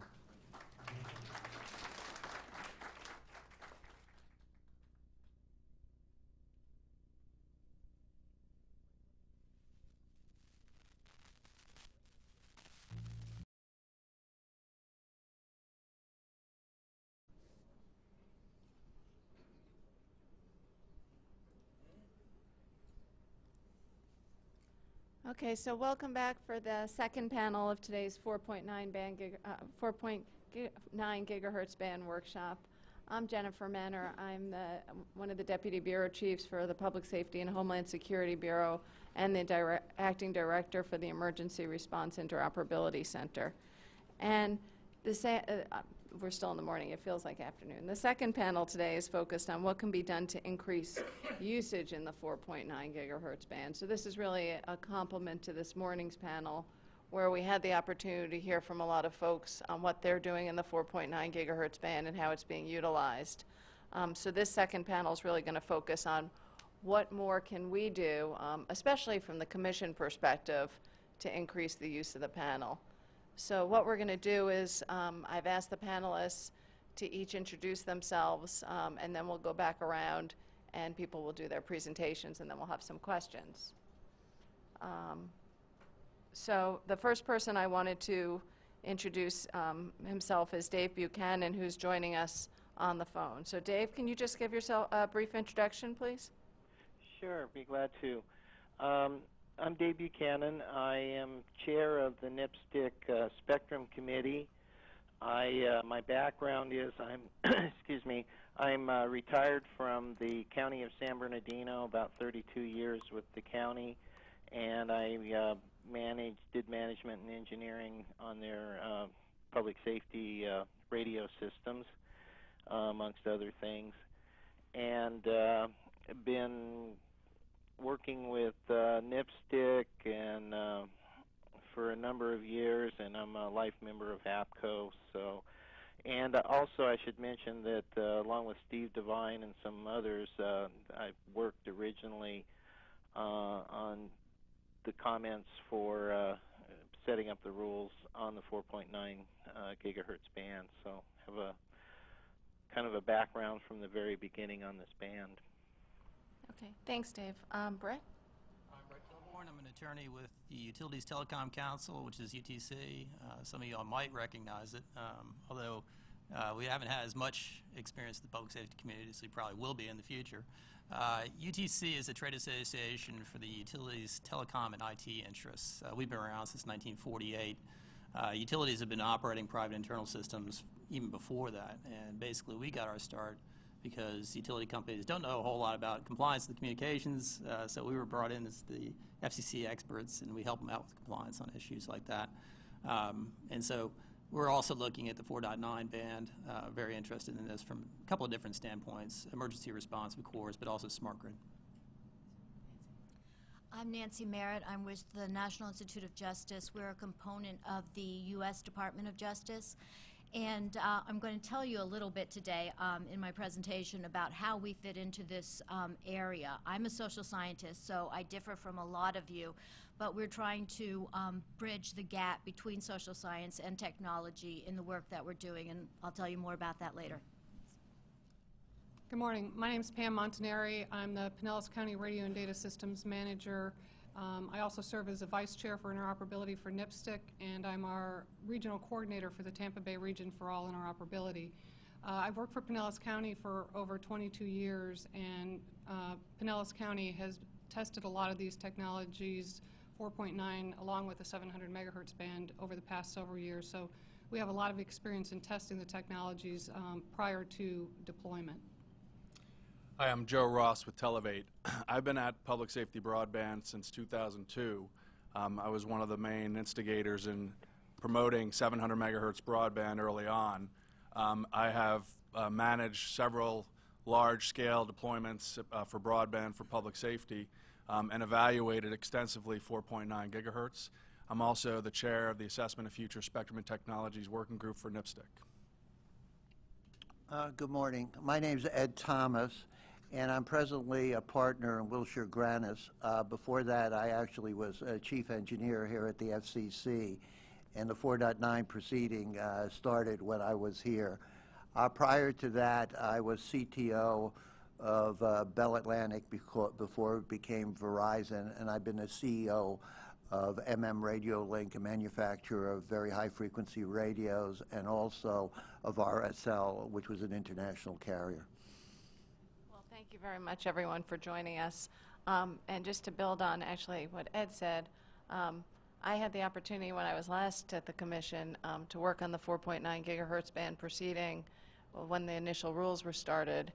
So this is an area of vast interest to me, which is part of why I think this panel is of critical importance. I think it's very important. This was foreseen as a band with great potential and one that I think the Commission would very much like to see increased in utilization. So that's really the point of the second panel. So with that, Dave, would you be willing to start the presentations?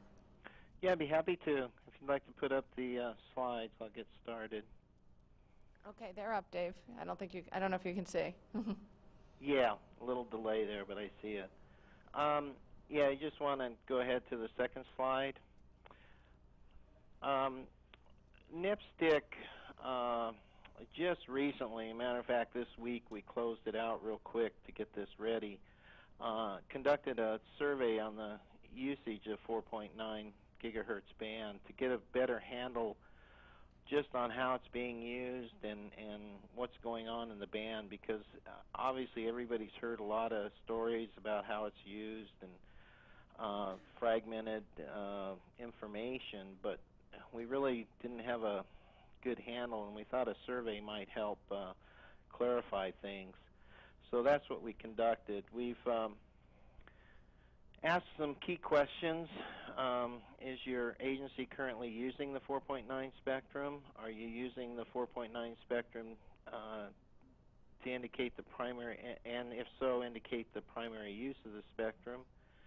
What 4.9 spectrum uses have you found successful? And then also the opposite, what ones have been unsuccessful? And what would you consider using in the future with the band? And we also asked if you use the band for incident management to get a handle on that. Next slide. Is your agency using this spectrum? It was a mixed bag here. We had quite a few no responses on that, but most of the folks here that answered are using it. Some of the responses came from consultants and others in the field that aren't direct users, so that just gives us kind of a flavor of who the responders are. Next slide. This one's an interesting one. The primary use of the band. Point-to-point was clearly the biggest use of the band, and you'll notice on the slide out to the right there's some other percentage numbers that aren't labeled. This slide included a lot of no responses, so I tried to factor those out, and if you go with those percentages, 56% used it for point-to-point, 12% for point-to-multipoint. That would be Wi-Fi hotspot, that type of thing, mesh networks. And then point-to-point video connections, which is just another flavor of point-to-point, was another 9%. And then we had a percentage of the people that got on but didn't know how they were using it. Maybe they just had the license and didn't start up. That was about 23%. But from that, you can see one of the largest uses is point-to-point as opposed to the point-to-multipoint. Successful uses. This was a text-based answers, so I tried to pull out some representative ones and present them here. The utilization of spectrum has been successful for both point-to-point and point-to-multipoint applications. The primary concern is users who are not licensed, especially in point-to-point operations. Then access to in-building video cameras, mesh networking for public safety broadband.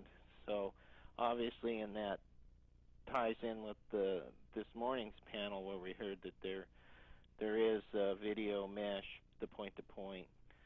We have been successful in the use of 4.9, providing wireless applications supporting both surveillance video and backhaul applications. It's been deployed in both point-to-point and point-to-multipoint scenarios.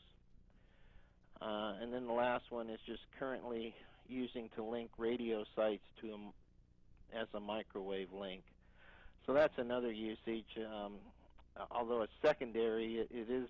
We had a few comments that, and I know personally of people that are using it to backhaul, particularly in rural areas where it's hard to get other backhaul Port 101 licenses, or the pass may be difficult to get back your radio system linked in to the rest of your system, even though it's not broadband. It's still an important application. Next slide. This would be the unsuccessful uses. Point-to-multipoint is not a realistic configuration due to the number of sites required for deployment and the lack of coordination of the frequencies and the susceptibility for interference. Interference in high traffic areas is another comment. As the number of users congregate in one area, i.e. working fire, bandwidth decreases significantly to where streaming video is no longer viable. Streaming video while moving is choppy and pauses a lot. Use for data systems outside of urban environment seems to work okay in the city, but not in the rural areas with vegetation or rolling hills. And then we had one comment that all implementations have been successful. Next slide. Future use. Again, point-to-point seems to be the biggest user. These, and I might mention these percentages don't add up because you could select more than one application for the future use. So pretty much go with the number of responses is probably a better way to look at this one. But point-to-point video, point-to-point ground-based broadband IP, point-to-point, point-to-multipoint is also popular, and people are looking at it for the future. Point-to-point airborne IP data and point-to-point airborne video had several people respond that they'd be interested in that, and that's interesting in that the rules don't currently allow that. As Lieutenant Wilkins mentioned in this morning's panel, they are using it, but they received a waiver to do airborne video in the LA area. So might be something to take a look at whether that restriction needs to be there or not. Next slide, 8. This would be incident management. Have you used 4.9 spectrum for incident management communications at the scene? It's interesting that, as you can see, if you factor out the no responses, that very few people have actually used it for incident management.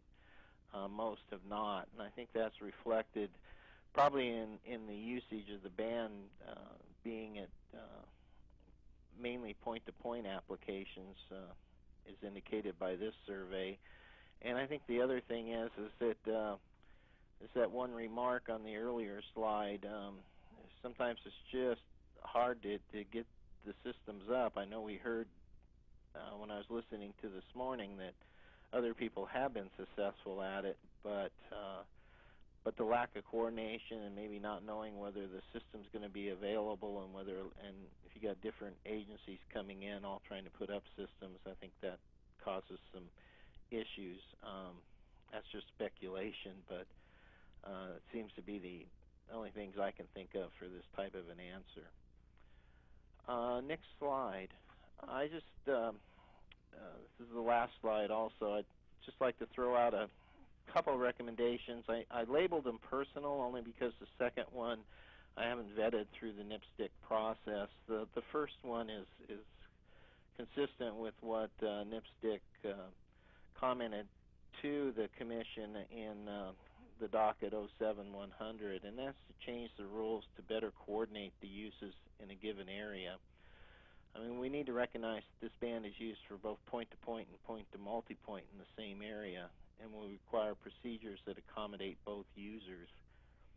I think an important thing, too, that we pointed out is that the RPCs, the regional planning committees, have a lot of expertise in coordination and getting people together and actually working out how to best manage the band, and I think we need to tap into that in the rules. And they've indicated to us back when we surveyed them that they were willing to take this on. NARPAC, their national membership, is willing to help out, so I think that's something that really ought to be taken a look at. We urged it originally that there needed to be tighter coordination, and I think what we found and what I found locally is I'm also the chair of the Southern California Region 5 700 megahertz planning committee. When we got folks together to talk about this, the main problem in deploying this band has been that we just don't know where all it's used, how it's used. People just there's no mechanism for people to be forced to coordinate it, and therefore they don't. They just put it up or use it, or they get the license and decide that, oh, it's got interference, so I can't use it, whereas they probably could if we had a better coordination mechanism. And I might mention that CAPRAD, which is the database that the RPCs use, have a module built into it that will capture the data geographically of how the systems are used, and that can be used as a real good tool. I think the second idea that I'd like to throw out is that since point-to-point is a big usage in the band, I think a valuable usage and probably even more valuable going forward, that we need to take another look at how to better use that application with less interference to other people. And when I went back to looking at my experience with designing microwave systems, it's clear that one way to do that is rather than limit the antenna size to limit the ERP, which just increases your beam width. To give you an example, the maximum gain in the rules right now is specified as 26 dB, and that equates to approximately an 8 to 10 degree beam width of the antenna. Whereas if you had and you can go down to as much as a 9 or as little as a 9 dB gain, I think it was in the rules. That's a very wide beam width, and that's just going to cause more interference. So I think we could take a look at changing that around to set a maximum ERP and a minimum antenna gain to reduce the beam width. I was also mentioned, I think it's a good idea this morning, that use of horizontal polarization, so using different polarizations would help also, and that's another area where the RPCs could really help out. The FCC in the 07100 proposed using the Part 101 procedures for prior coordination. We just don't feel that's going to work. It doesn't fit with the point-to-multipoint. There's the standards that they use for Part 101 are not just don't work for point-to-multipoint. So we think this is a better approach and would help. So that's all I have. So I'll turn it back to you, Jennifer. Thanks so much, Dave. And with that, I was going to pass the PowerPoint, I don't know what it is, laser, on to Brett. Thank you, Jennifer. I'll wait for my presentation to come up. First of all, I do want to thank Jennifer and the rest of the Bureau for giving us this opportunity to speak on this issue today. As I said, we've been sort of on the outside looking in, so I appreciate the opportunity for us to get our message out. Two main points I want to hit, so this will be a brief presentation. The main thing is eligibility for us, utility companies getting access to the spectrum. But that's the initial gating factor. Beyond that, I want to try and talk a little bit about fixed use in the band. But before I get to any of that, I want to talk a little bit about UTC, just so everyone understands a little context of where we're coming from. We're the trade association for the telecom and IT interests of the utility industry and other critical infrastructure industries. Our members include all types of utilities and critical infrastructure industries. And so just so you know, utilities come in all shapes and sizes. We've got investor-owned utility companies, cooperatively organized utilities, and municipal utility companies. And so give you a little bit more to the point sort of background. I did have the opportunity to do a little bit of a review of the FCC's databases in terms of the 4.9 band. All the licensees of the 2100 plus that are on the database, only about 16 are truly, as far as I could tell from the licensee's name, truly utility companies, and they're all munis. So that gives you an indication of where I'm coming from. I want to see, the potential for more utility company use of the spectrum and wider use of the spectrum in general. So when the 4.9 band was being allocated and the rules were being implemented, we did have an interest in this. We did file comments, and we did focus on the two issues that I'm going to talk about today, which is eligibility and fixed operations. So the way the rules read currently, they limit eligibility to public safety services as defined under the 90.523 of the FCC rules. So those rules provide that the principal purpose has to be to protect life, health, and property. Furthermore, you have to either be a governmental or non-governmental organization. If you're a non-governmental organization, you have to have the endorsement of a traditional public safety entity that has given you authorization. And furthermore, that communication system can be used for commercial purposes. So that's the first hurdle. When the FCC implemented the rules and the report and order, I think and this is something for you all to file away for future reference as we talk further in the Q&A. There were three main reasons why they said that they should limit access to traditional public safety folks. One was that even though they recognized that 4.9 band had great potential for frequency reuse because of the propagation characteristics of the band, they were primarily concerned about congestion. Interestingly enough, the utility companies did file. It wasn't just UTC, and that actually raised more concerns than helped. So the FCC was actually concerned that the utility companies might, just deplete all the available capacity that would be out in the band. And then finally, the FCC said that it wasn't quite certain that there was technology out there that would permit public safety to be able to have priority access in the band. So like I said, file that away for future reference because it's all going to be very relevant for today's discussion and discussions into the future. Next requirement as part of the eligibility is that if a non-governmental organization gets access on a secondary basis, subsection 1203B basically says that it's conditional. So if a public safety licensee withdraws its support, its authorization, the license immediately terminates. So picture yourself as a utility company. Obviously, that puts you in a position of risk.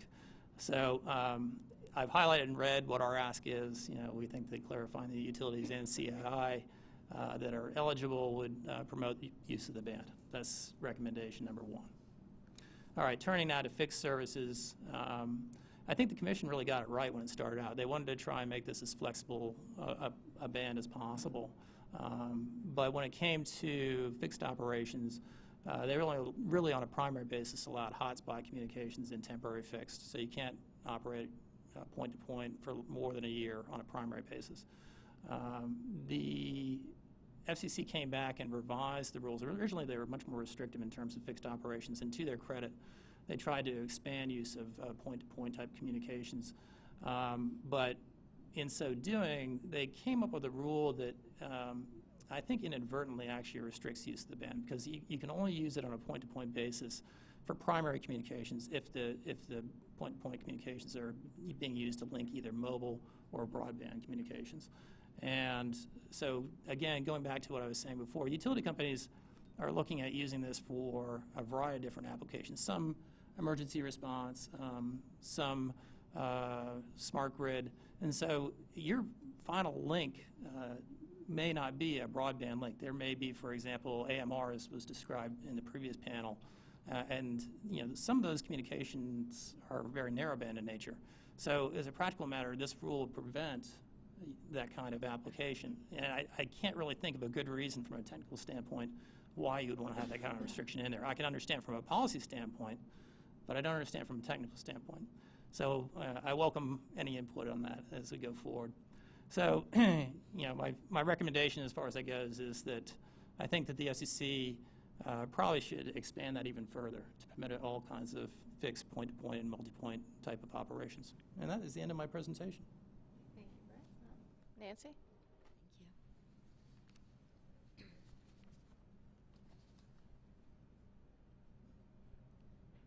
Waiting for it to come up. But as I mentioned earlier, my presentation will be coming from a different perspective than most of the panelists and probably from most of the audience.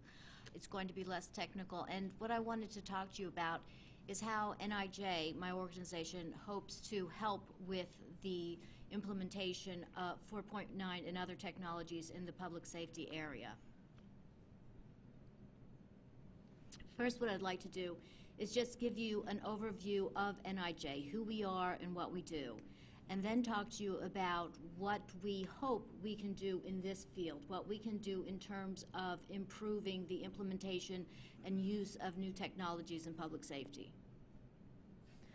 We are not a real well-known part of the Department of Justice, but I think we're an important part. We're within the Office of Justice Programs. We deal, unlike the rest of the Department of Justice, with state and locals and tribals. So we don't work with the federal government as much in terms of assisting them. We interact with them, but we generally assist the state and locals. We have two research arms of NIJ. Historically, we've worked separately. There's a science and technology arm, which you all are probably most familiar with. That's where we actually test technology. Does something work? We have the other side, though, which is where I'm from, and that's the social science side. Historically, what we've done is looked at programs and policies in the field. How does it affect outcome for prisons, for law enforcement, for various types of public safety? What we're trying to do now is join those two, take the expertise from each, and try to establish a rigorous way of looking at the implementation of technology so we get a better sense of how it actually works in the field. So our purpose primarily is to answer the so what question. asking, okay, so we've put something in the field. What does that do in terms of operation and outcome? Does it really make the field officer, the organization more effective or not? And to do that, what we're trying to do is get away from the idea of just listening to anecdotal evidence and actually gathering data and actually doing analysis, so we can determine what situations different technologies work in and what situations they don't work in, so we can better implement the process. Ideally, what we'll do when we gather this information is then develop a database where we can disseminate. That's one of the goals of NIJ, is not just to gather information, but importantly to get it back out to the field. So what we're trying to do is establish a process, a model for evaluating implementation, and then also to put that model into place and do actual evaluations and share that information with the field. What we found is that there are generally, within public safety, two types of implementation of technology. One, the transfer of technology, where one takes technology that's been developed for, say, Department of Defense and brings it down to fit the public safety needs. We've worked with DHS and DoD in that area, and we're trying to expand it. We also want to look at the development of new technologies. For instance, not just taking what's there and trying to make it fit public safety, but saying what are the gaps in what we already have, and how can we develop new technologies that specifically meet those needs. We're working with, as I said before, state and locals, but we also work with other federal agencies to learn from what they're doing. So we're working with the Department of Defense, we're working with FCC, with the Bureau of Prisons, to see what kind of technologies are effective out there and what the needs are.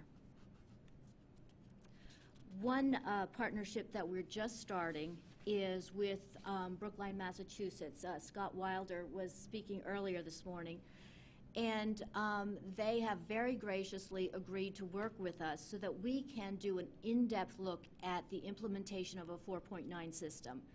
The information that was provided earlier from NIPSTIC I thought was very interesting, because that gave us a broad view of what's working and what's not as it's newly being implemented.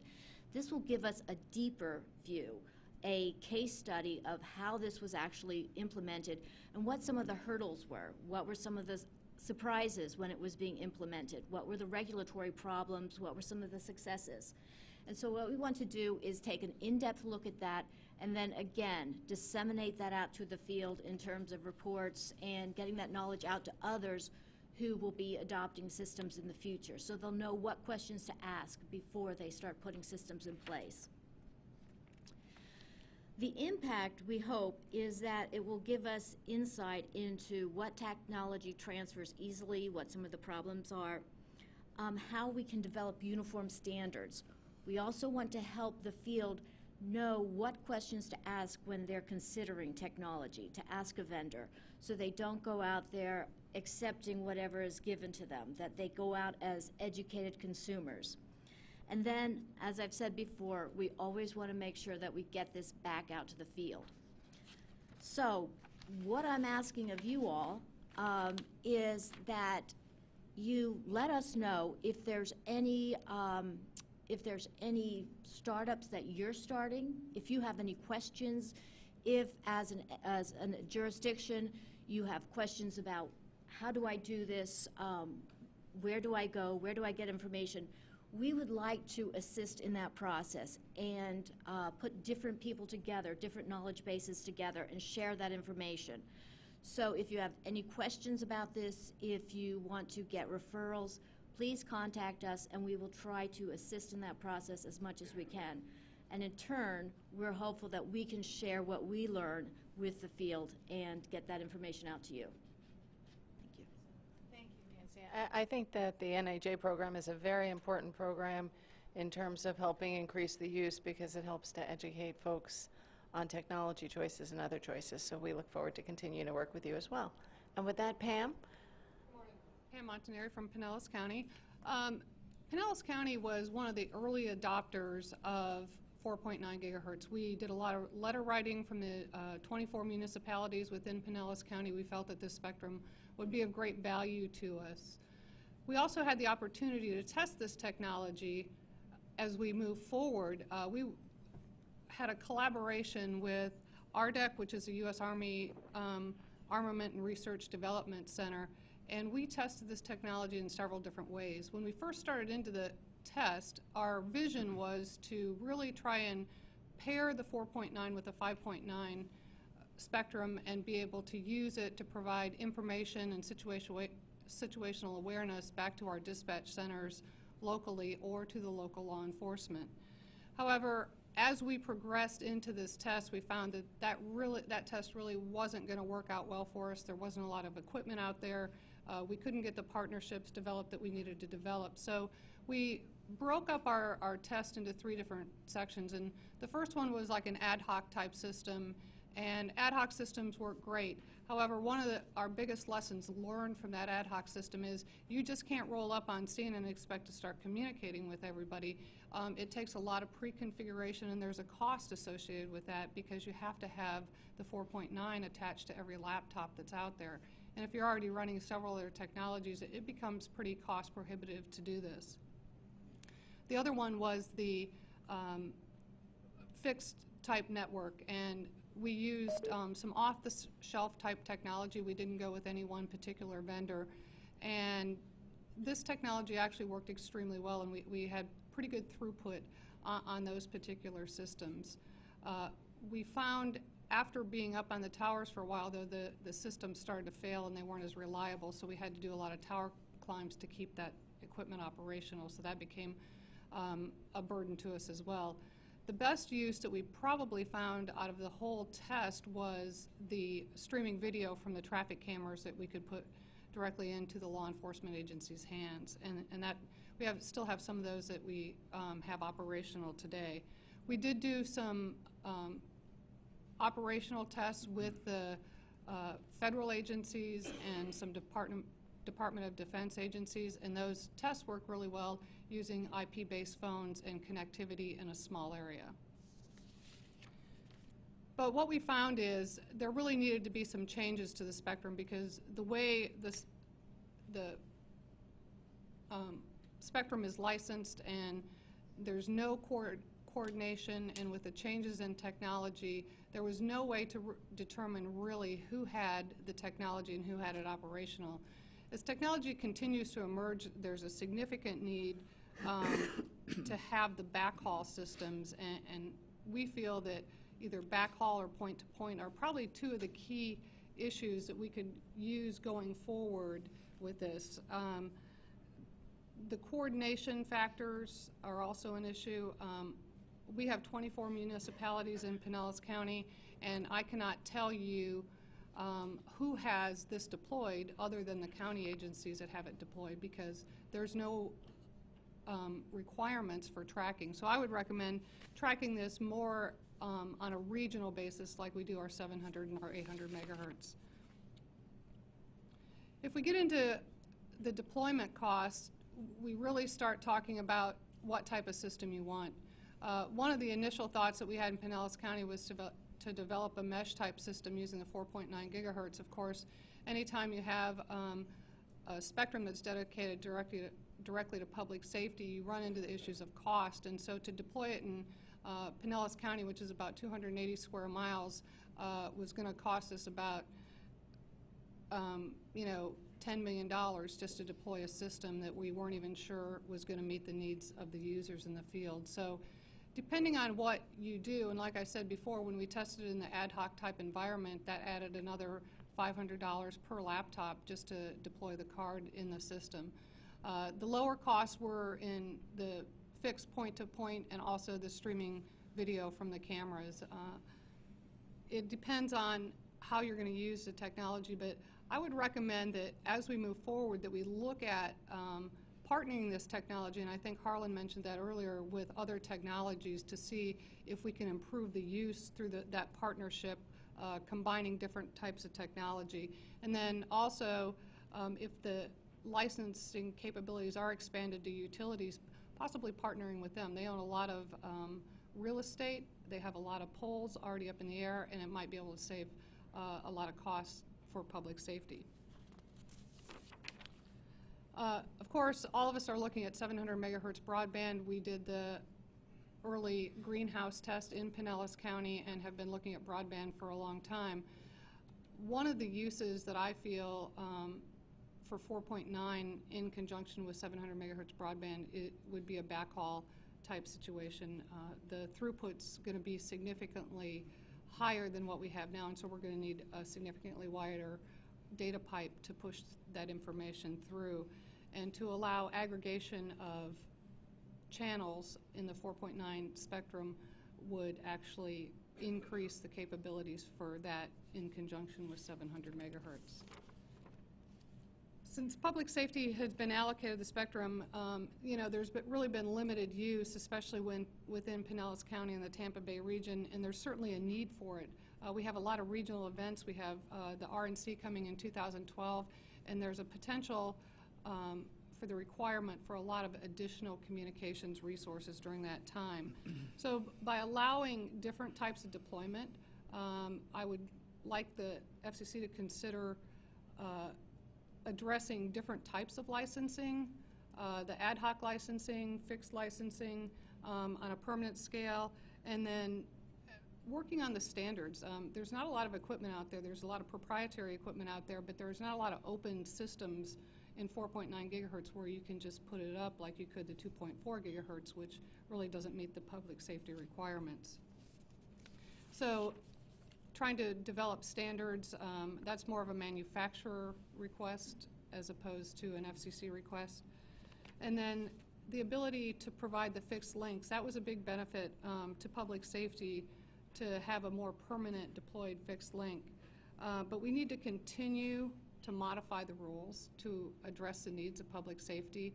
And there's a lot of emerging technology where we can utilize the spectrum in conjunction with the other spectrum. And I think providing flexibility in use, but requiring coordination, will really expand the use of the 4.9 gigahertz going forward. Thanks. Will this come up automatically, Jennifer? Okay. Well, first, thank you, Jennifer, for inviting me here to speak on this subject. I don't want to beat on a dead horse, but I will. As Pam mentioned, and as Dave alluded to, there is a coordination challenge at 4.9 gigahertz. Despite FCC rules, there are a lot of uncoordinated activities. We have customers that were the only licensee for 4.9 gigahertz in their area and found the spectrum to be completely congested for a major event that they intended to use it for. So I think that I think that's one of the major challenges of 4.9 gigahertz. Another challenge is that when you saw in Dave Buchanan's slides that there is a desire for both fixed, mobile, temporary, permanent applications. And when you marry all these together, they become extremely complex to manage from an interference perspective. And so that there are risks, there are challenges for public safety licensees to be able to manage all these different applications, all these different uses. Third, despite the large amount of spectrum, it still is a limited resource.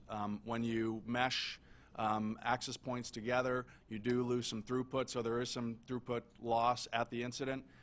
One thing that needs to be known is as you increase the distance between the access point and the client, the throughput goes down. So if you have to go through a longer distance, more walls, your throughput is going to continue to degrade. So despite the amount of spectrum, there is still a limited amount of throughput available. And then when you combine the fact that these multiple uses, you've got point-to-point video, you've got point-to-multipoint mobile meshes, you need to be able to manage the interference between all of them. And when you manage the interference between them, you often do it by frequency, further dividing the spectrum and further reducing your available throughput. Importantly, reliability could also hamper 4.9 gigahertz. Obviously, the propagation characteristics are not as good as lower spectrum allocations. But in public safety, yesterday's failure is today's trash. So it has to be reliable, and public safety has to be able to rely on whatever solution that exists. So in my opinion, one of the primary and best uses of 4.9 gigahertz is where it can be pre-planned so that the engineers can make sure that it's got the appropriate reliability. It becomes less successful when you can't plan it in advance and you're not sure if you can have connectivity wherever you need it. And then, as I alluded to earlier, interference resulting from uncoordinated uses presents risks. As I mentioned, we have customers that have been scared away from use of the band as a result of the interference that they've seen. So how can 700 megahertz and 4.9 gigahertz coexist? One of the ways that I believe that they can coexist is in peer-to-peer communications. At 700 megahertz, LTE will use the entire band. There's no more spectrum to do peer-to-peer communications. That means it's a great opportunity for 4.9 gigahertz to step up and provide that kind of capability that public safety has in land mobile radio. Technologies at 4.9 gigahertz will support direct mode communications, and they will also support meshing, so you can daisy chain communications along the way to get from point A to point B. And they can also offload traffic from LTE. But 4.9 gigahertz connectivity is severely limited in buildings. So, what can you rely on? Maybe 100 feet going through several walls. It requires many devices at the incident scene in order to support the communication. So getting from inside the building out to the incident commander is going to take multiple hops. Again, reducing your throughput. Is the solution to that you have a hockey puck that you drop, that the firefighters and the police officers drop along the way? I'll let the firefighters and police officers answer that question. I think they have enough to do not to have to do that kind of thing, which would mean that the devices would have to be separated. The devices that the firefighters and the police officers would hold would have to be spaced at less than 100 feet intervals, again, presenting what I mentioned before, reliability risks. And then, of course, in order to support an environment where we have multiple jurisdictions at an incident, we need a standard, right? We need standards, plural. So a firefighter from Agency A can communicate and mesh with a firefighter from Agency B and share information. And then importantly, a lot of the applications that public safety uses today are client-server.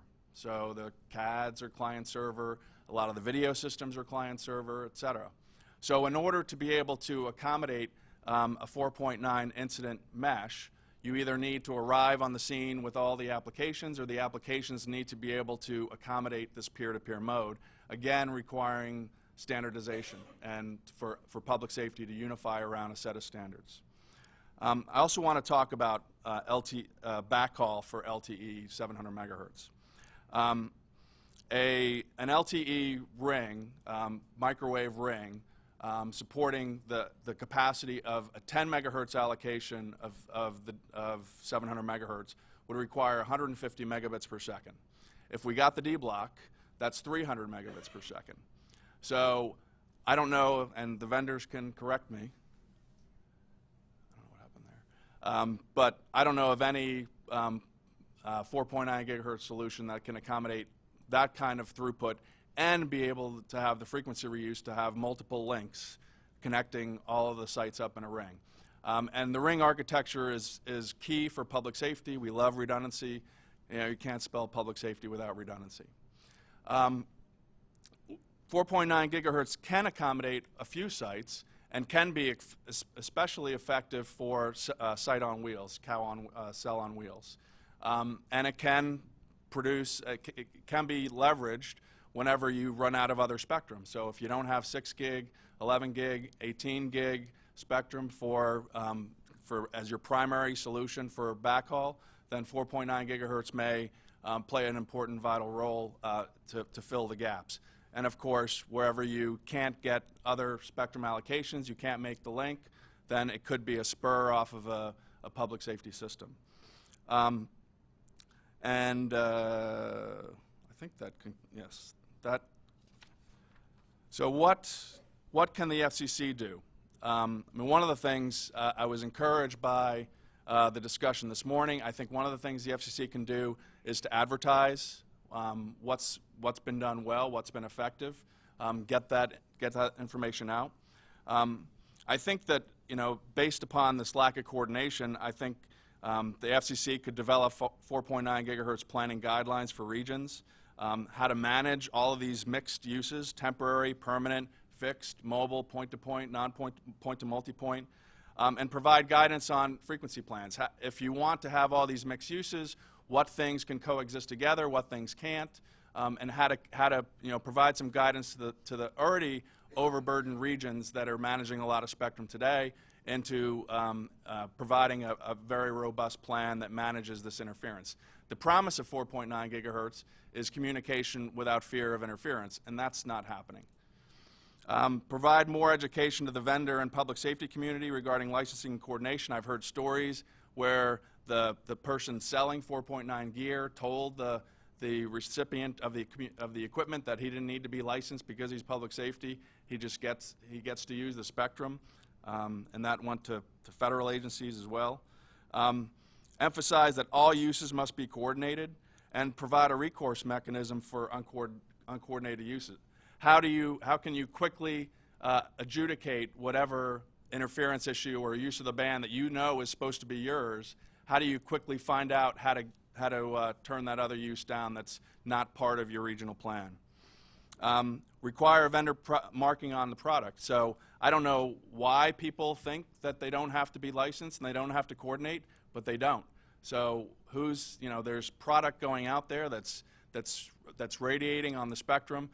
You know, perhaps the right answer is mark the product and tell people that they have to be licensed and they have to coordinate. Make it easier to coordinate. So perhaps a soft online application that evaluates interference, that manages all the different types of use. So one place shop for public safety to go to address all these different uses. And then provide continued flexibility for all the spectrum bands and for all the uses in the regions, and let the regions decide what's the best use of their spectrum. Thank you, and I look forward to your questions. Thanks so much. Ed? Thank you, thank you, Jennifer, for inviting me.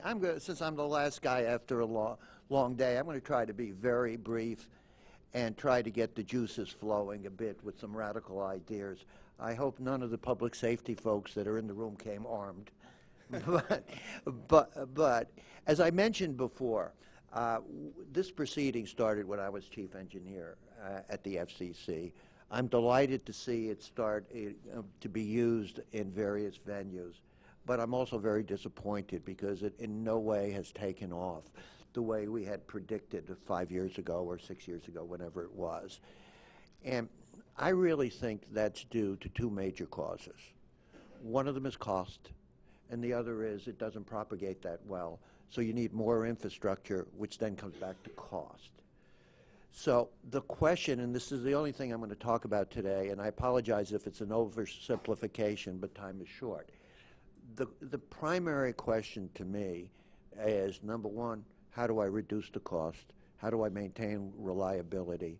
And how do I allow coordination to occur in a very simple fashion? It sounds hard, but I think the FCC has done something in another venue that may in fact help this. Very, very simple. How you reduce cost, you increase volume. How do you increase volume? You make it available to the broadest spectrum of people without interfering with critical use. So the first proposal I would make to the FCC is possibly they should seriously consider opening up the band to commercial interests, certainly to utilities and critical infrastructures, and I would argue to commercial interest in general, but secondary in the band, and secondary in the way they could be shut down instantaneously. And if I said this 5 years ago, Chairman Powell would have looked at me like I had horns and a tail. But we're doing this now in the white space arena. In the white space arena, the radios are controlled by databases. Also, to prevent interference with radar, at 5 gigahertz, unlicensed stuff is also being controlled by databases. So here's a proposal, and obviously, just to think about. Open up to the band to as many interests as are possible, and I would say to all commercial interests. only allow those interests to use the band if they're registered in a database, and that database has full capability to shut them down. And obviously, public safety has priority. It gives you automatic coordination. It gives you volume, because one of the things which is a major, major surprise to me is, since it's so close to 5 gigahertz, why the heck aren't the people who are building the 5 gigahertz chips going down to 4.9? It's not very expensive, but it costs more than nothing. And they look at it and say there's not a real market. Now, if those chips could be created in a way that they go down to 4.9, but are created by a database and assigned by a database, I think the volume problem gets solved. I think the price gets down, and the most important uses of this spectrum we haven't thought of yet. Now, I could beat this to death, but as I said, since I'm the last person in a long day, it's a thought. It solves a coordination problem as well, because the database automatically. And I would commend to the FCC that they seriously think about what they have to do to increase the volume in the band, but maintain the supremacy and the priorities with public safety. And I'll stop right there. And thank you very much to all of our panelists. I think this was a great panel. Ed actually must have read my mind, because one of the questions I was hoping to touch on, and one of the things that we're getting from the folks who are participating in our webinar, is concerns about cost, and I heard that touched on this morning and this afternoon, and the second panel, which I keep insisting is afternoon.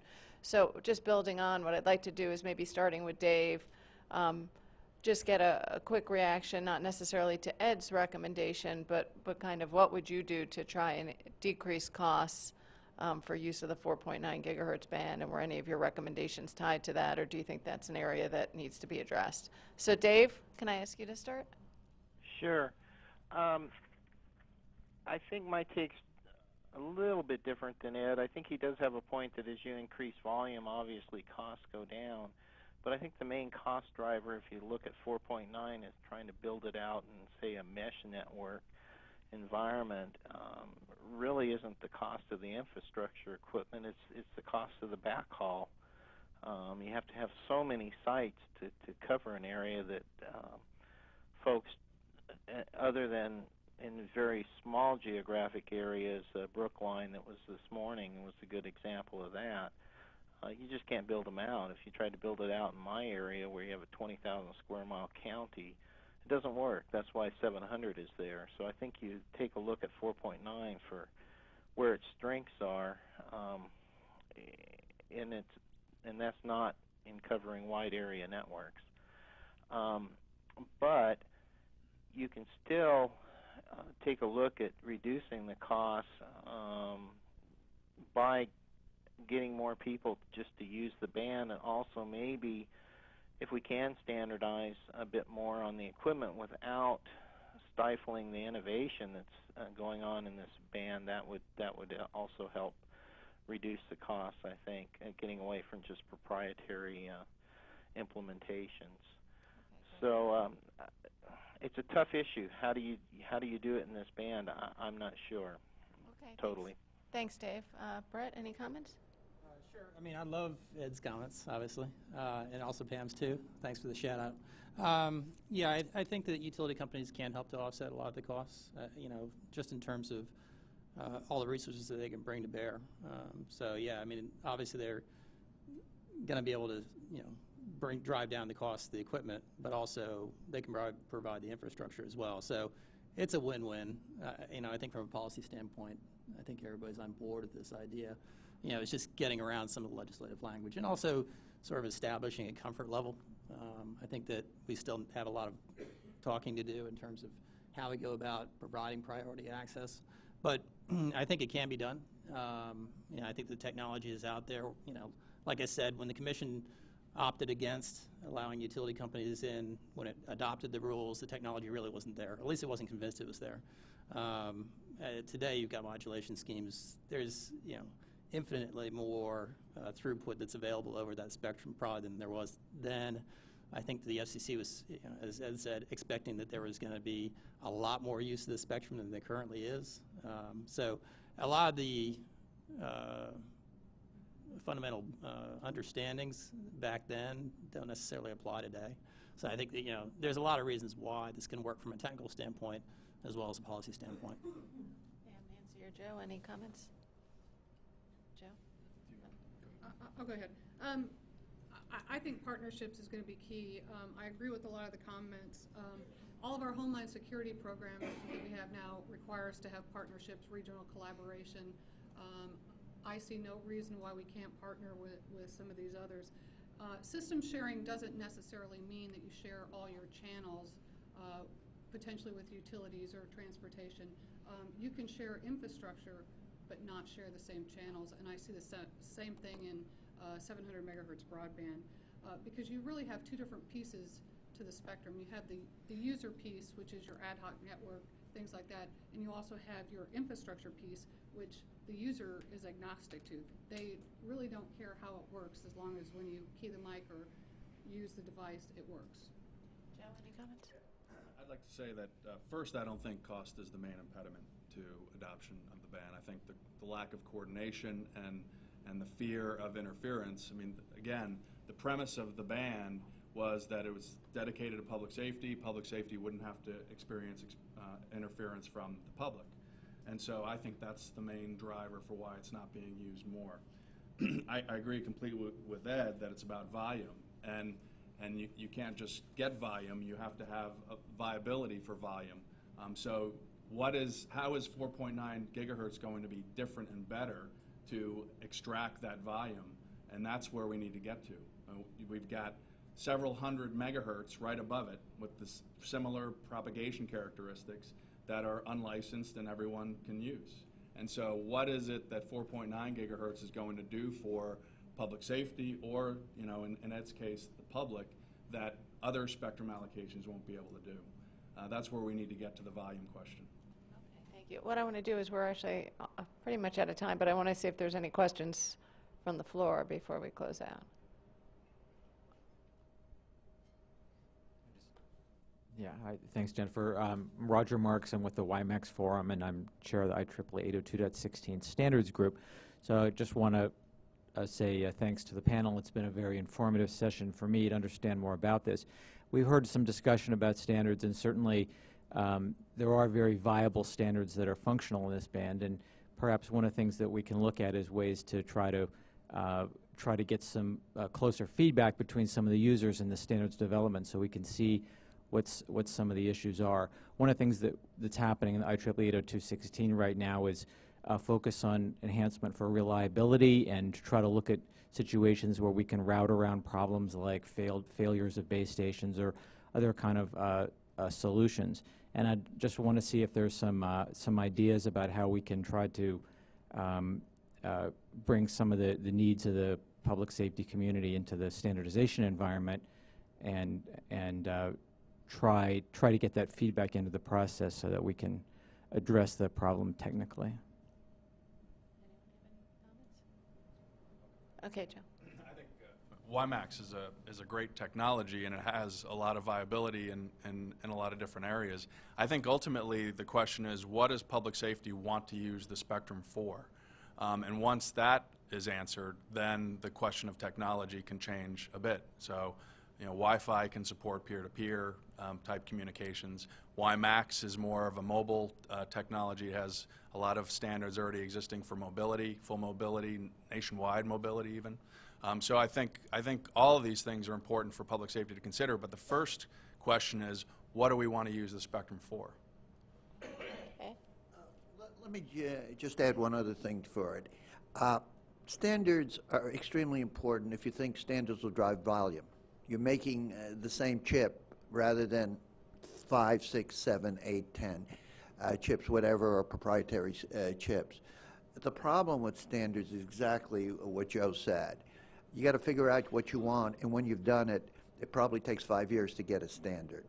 The net result is this has been out for a while, and people are having, shall I say, proprietary systems, and it will continue. So part of the standard process, and this is, I have no answer for this, just how do you transition to a standard even after you got one based on the legacy systems, and how do you create compatibility? The sooner you start thinking about that, the higher the probability is to succeed at it. So, you know, I'm 100% for standards because it drives the cost down and results in commonality of chip design. But then again, it's pretty hard to get there from here. Okay, so one final response from Brett. Jump in on one important point. This is licensed spectrum, and 802.16 almost went off the tracks and devoted itself entirely to unlicensed at one point. So I just want to emphasize that 4.9 is one of those bands where, you know, it's good that WiMAX is still in the hunt. All right?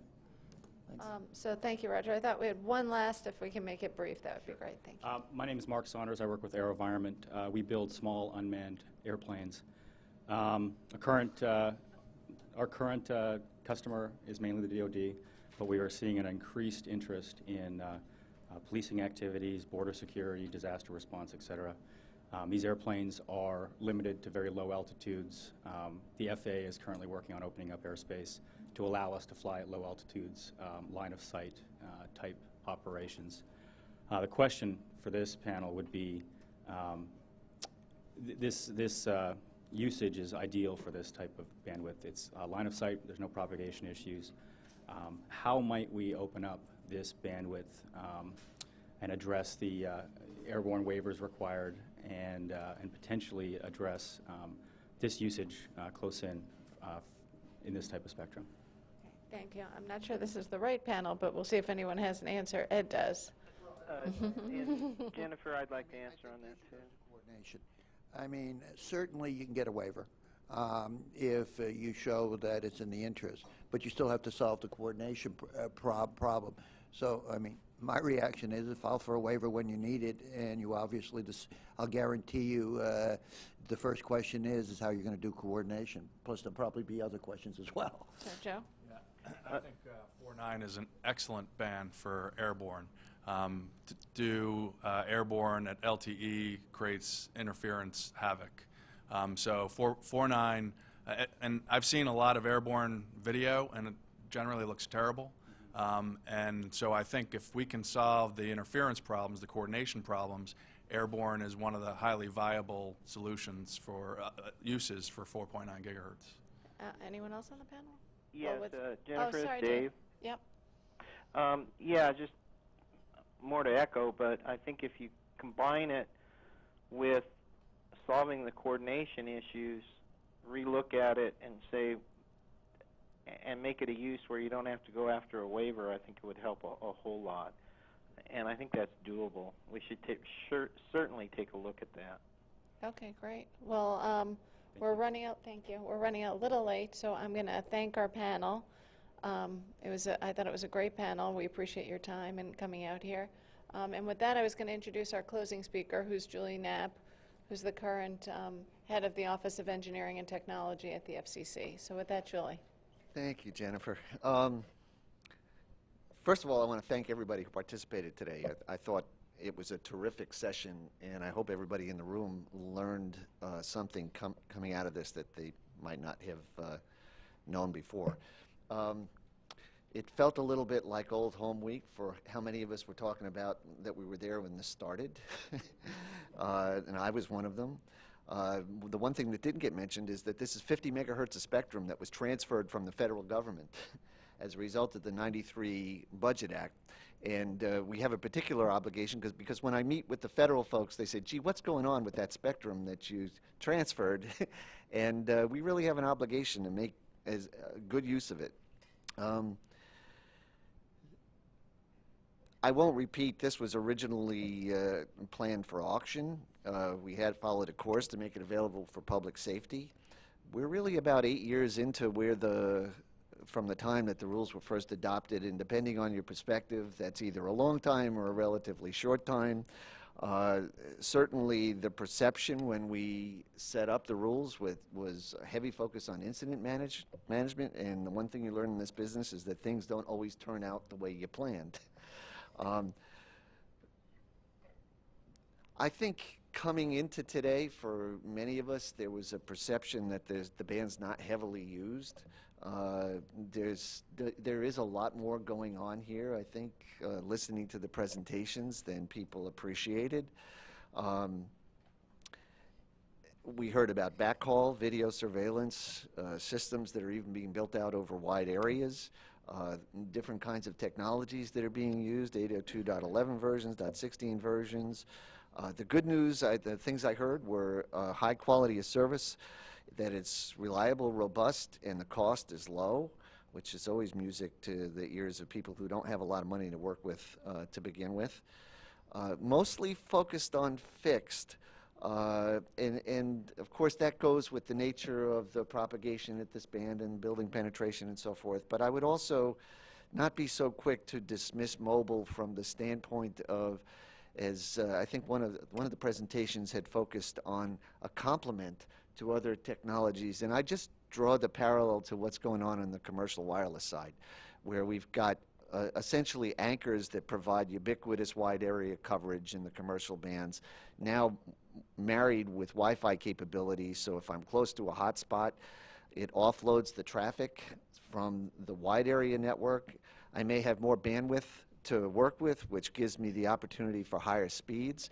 So when we think about 700 in public safety and 4.9, you could easily conceive of a similar mutual benefit. 4.9 is not going to give you the wide area ubiquitous coverage and all of the building penetration, but when you start thinking about it in terms of maybe not while you're in motion, but while you're stopped and you've got access to whether it be a hotspot or a fixed link, that you can do things that we heard about, like updating databases, checking licenses, and so forth. You had a lot of ideas for the FCC, I think, to take back and think about advertisement. We don't call it advertising at the FCC. We call it education. But, I think, again, listening to it here, I heard a lot of different things that I didn't know were going on, and maybe part of the exercise here is taking that and conveying it to the entire community, and they say, aha, I didn't realize anybody was able to do this. Coordination. We heard a lot about coordination today and interference management. There's a balance, I think, between coordination and perhaps not reverting to the real detailed and costly kind of coordination we see in the Part 101 fixed bands. We've done, I would only just draw your attention to, we've done different approaches in different bands. We've done licensing light, for example, at 3650, where we didn't have a formal coordination requirement, but we had a registration database where everybody knew where everybody else was, which made it easier to coordinate things. So it does seem like there's an area of focus there on how we can improve coordination altogether without making it too burdensome or limiting flexibility. We heard about an interest in expanding the eligibles, including, I think last I had mentioned commercial interests on a secondary basis. We heard about standards, and I think what I was hearing there is the tension between the flexibility to introduce new technologies, and then how do you make them all play nice together. I don't think anybody is suggesting that we should try to narrow things down to one particular technology, but really it goes hand in hand with this issue of the coordination and interference management. And then lastly, airborne use. So just a couple things in closing out. There's plenty of room to grow here. And part of what I was listening to was an evolving ecosystem between vendors who are developing innovative applications, conveying those to public safety having the confidence that those are going to meet their requirements and help complement their needs. We really need to have a way to encourage that. We're seeing innovation. It's a bit uneven, I think. One of the things I was a little concerned about as I listened to some of the presentations is that we not fall back into same old, same old. There's a temptation when you've got 50 megahertz to say, well, I won't worry too much about efficiency because my signal, so I'll just take up 20 megahertz when really with a little bit of attention I might be able to do the same thing in 5. So somehow we have to convey, I think, you have 50, depending on your perspective, again, maybe a lot or a little, but we have to be efficient in how we use it. Also, there's an opportunity for synergy with the other bands. I mentioned 700. We talked about 5 gigahertz. When all this was done, there was 300 megs available under the UNI rules for at 5 gigahertz, and now it's 555. So it just, when the rules were being developed, there was a lot of focus on the potential for synergy between the Wi-Fi version A, or later H, and 4.9. Makes a lot of sense to take advantage of that. Some of the applications may require a lot of bandwidth, and the room is there at 5. 4.9 is may be the space that is your go-to spot if there's interference in the other places. You put the two together and you've got an awful lot of bandwidth. And I'd also mention, because I know people are interested in some of the other things that are going on, there was no mention today about 3650 and its role in all this for backhaul, and the TV white spaces that have been opened up. We've heard a lot of interest from municipalities doing some of the things that we talked about today. So you start putting all these things together in a toolkit, and it becomes much more powerful than any one alone. So you know, we've been focusing a lot here at the Commission on jobs and innovation and so forth, and it struck me here that we've got a lot of room for innovation and jobs and building these networks, and most importantly, meeting public safety requirements. So it can be a win-win-win for everybody. And the trick here is figuring out a way to work together so that we get there. So with that, I think we're done and we can get lunch. We ended on time, about 12:15, and I want to thank you all for participating. And a round of applause for our last panel.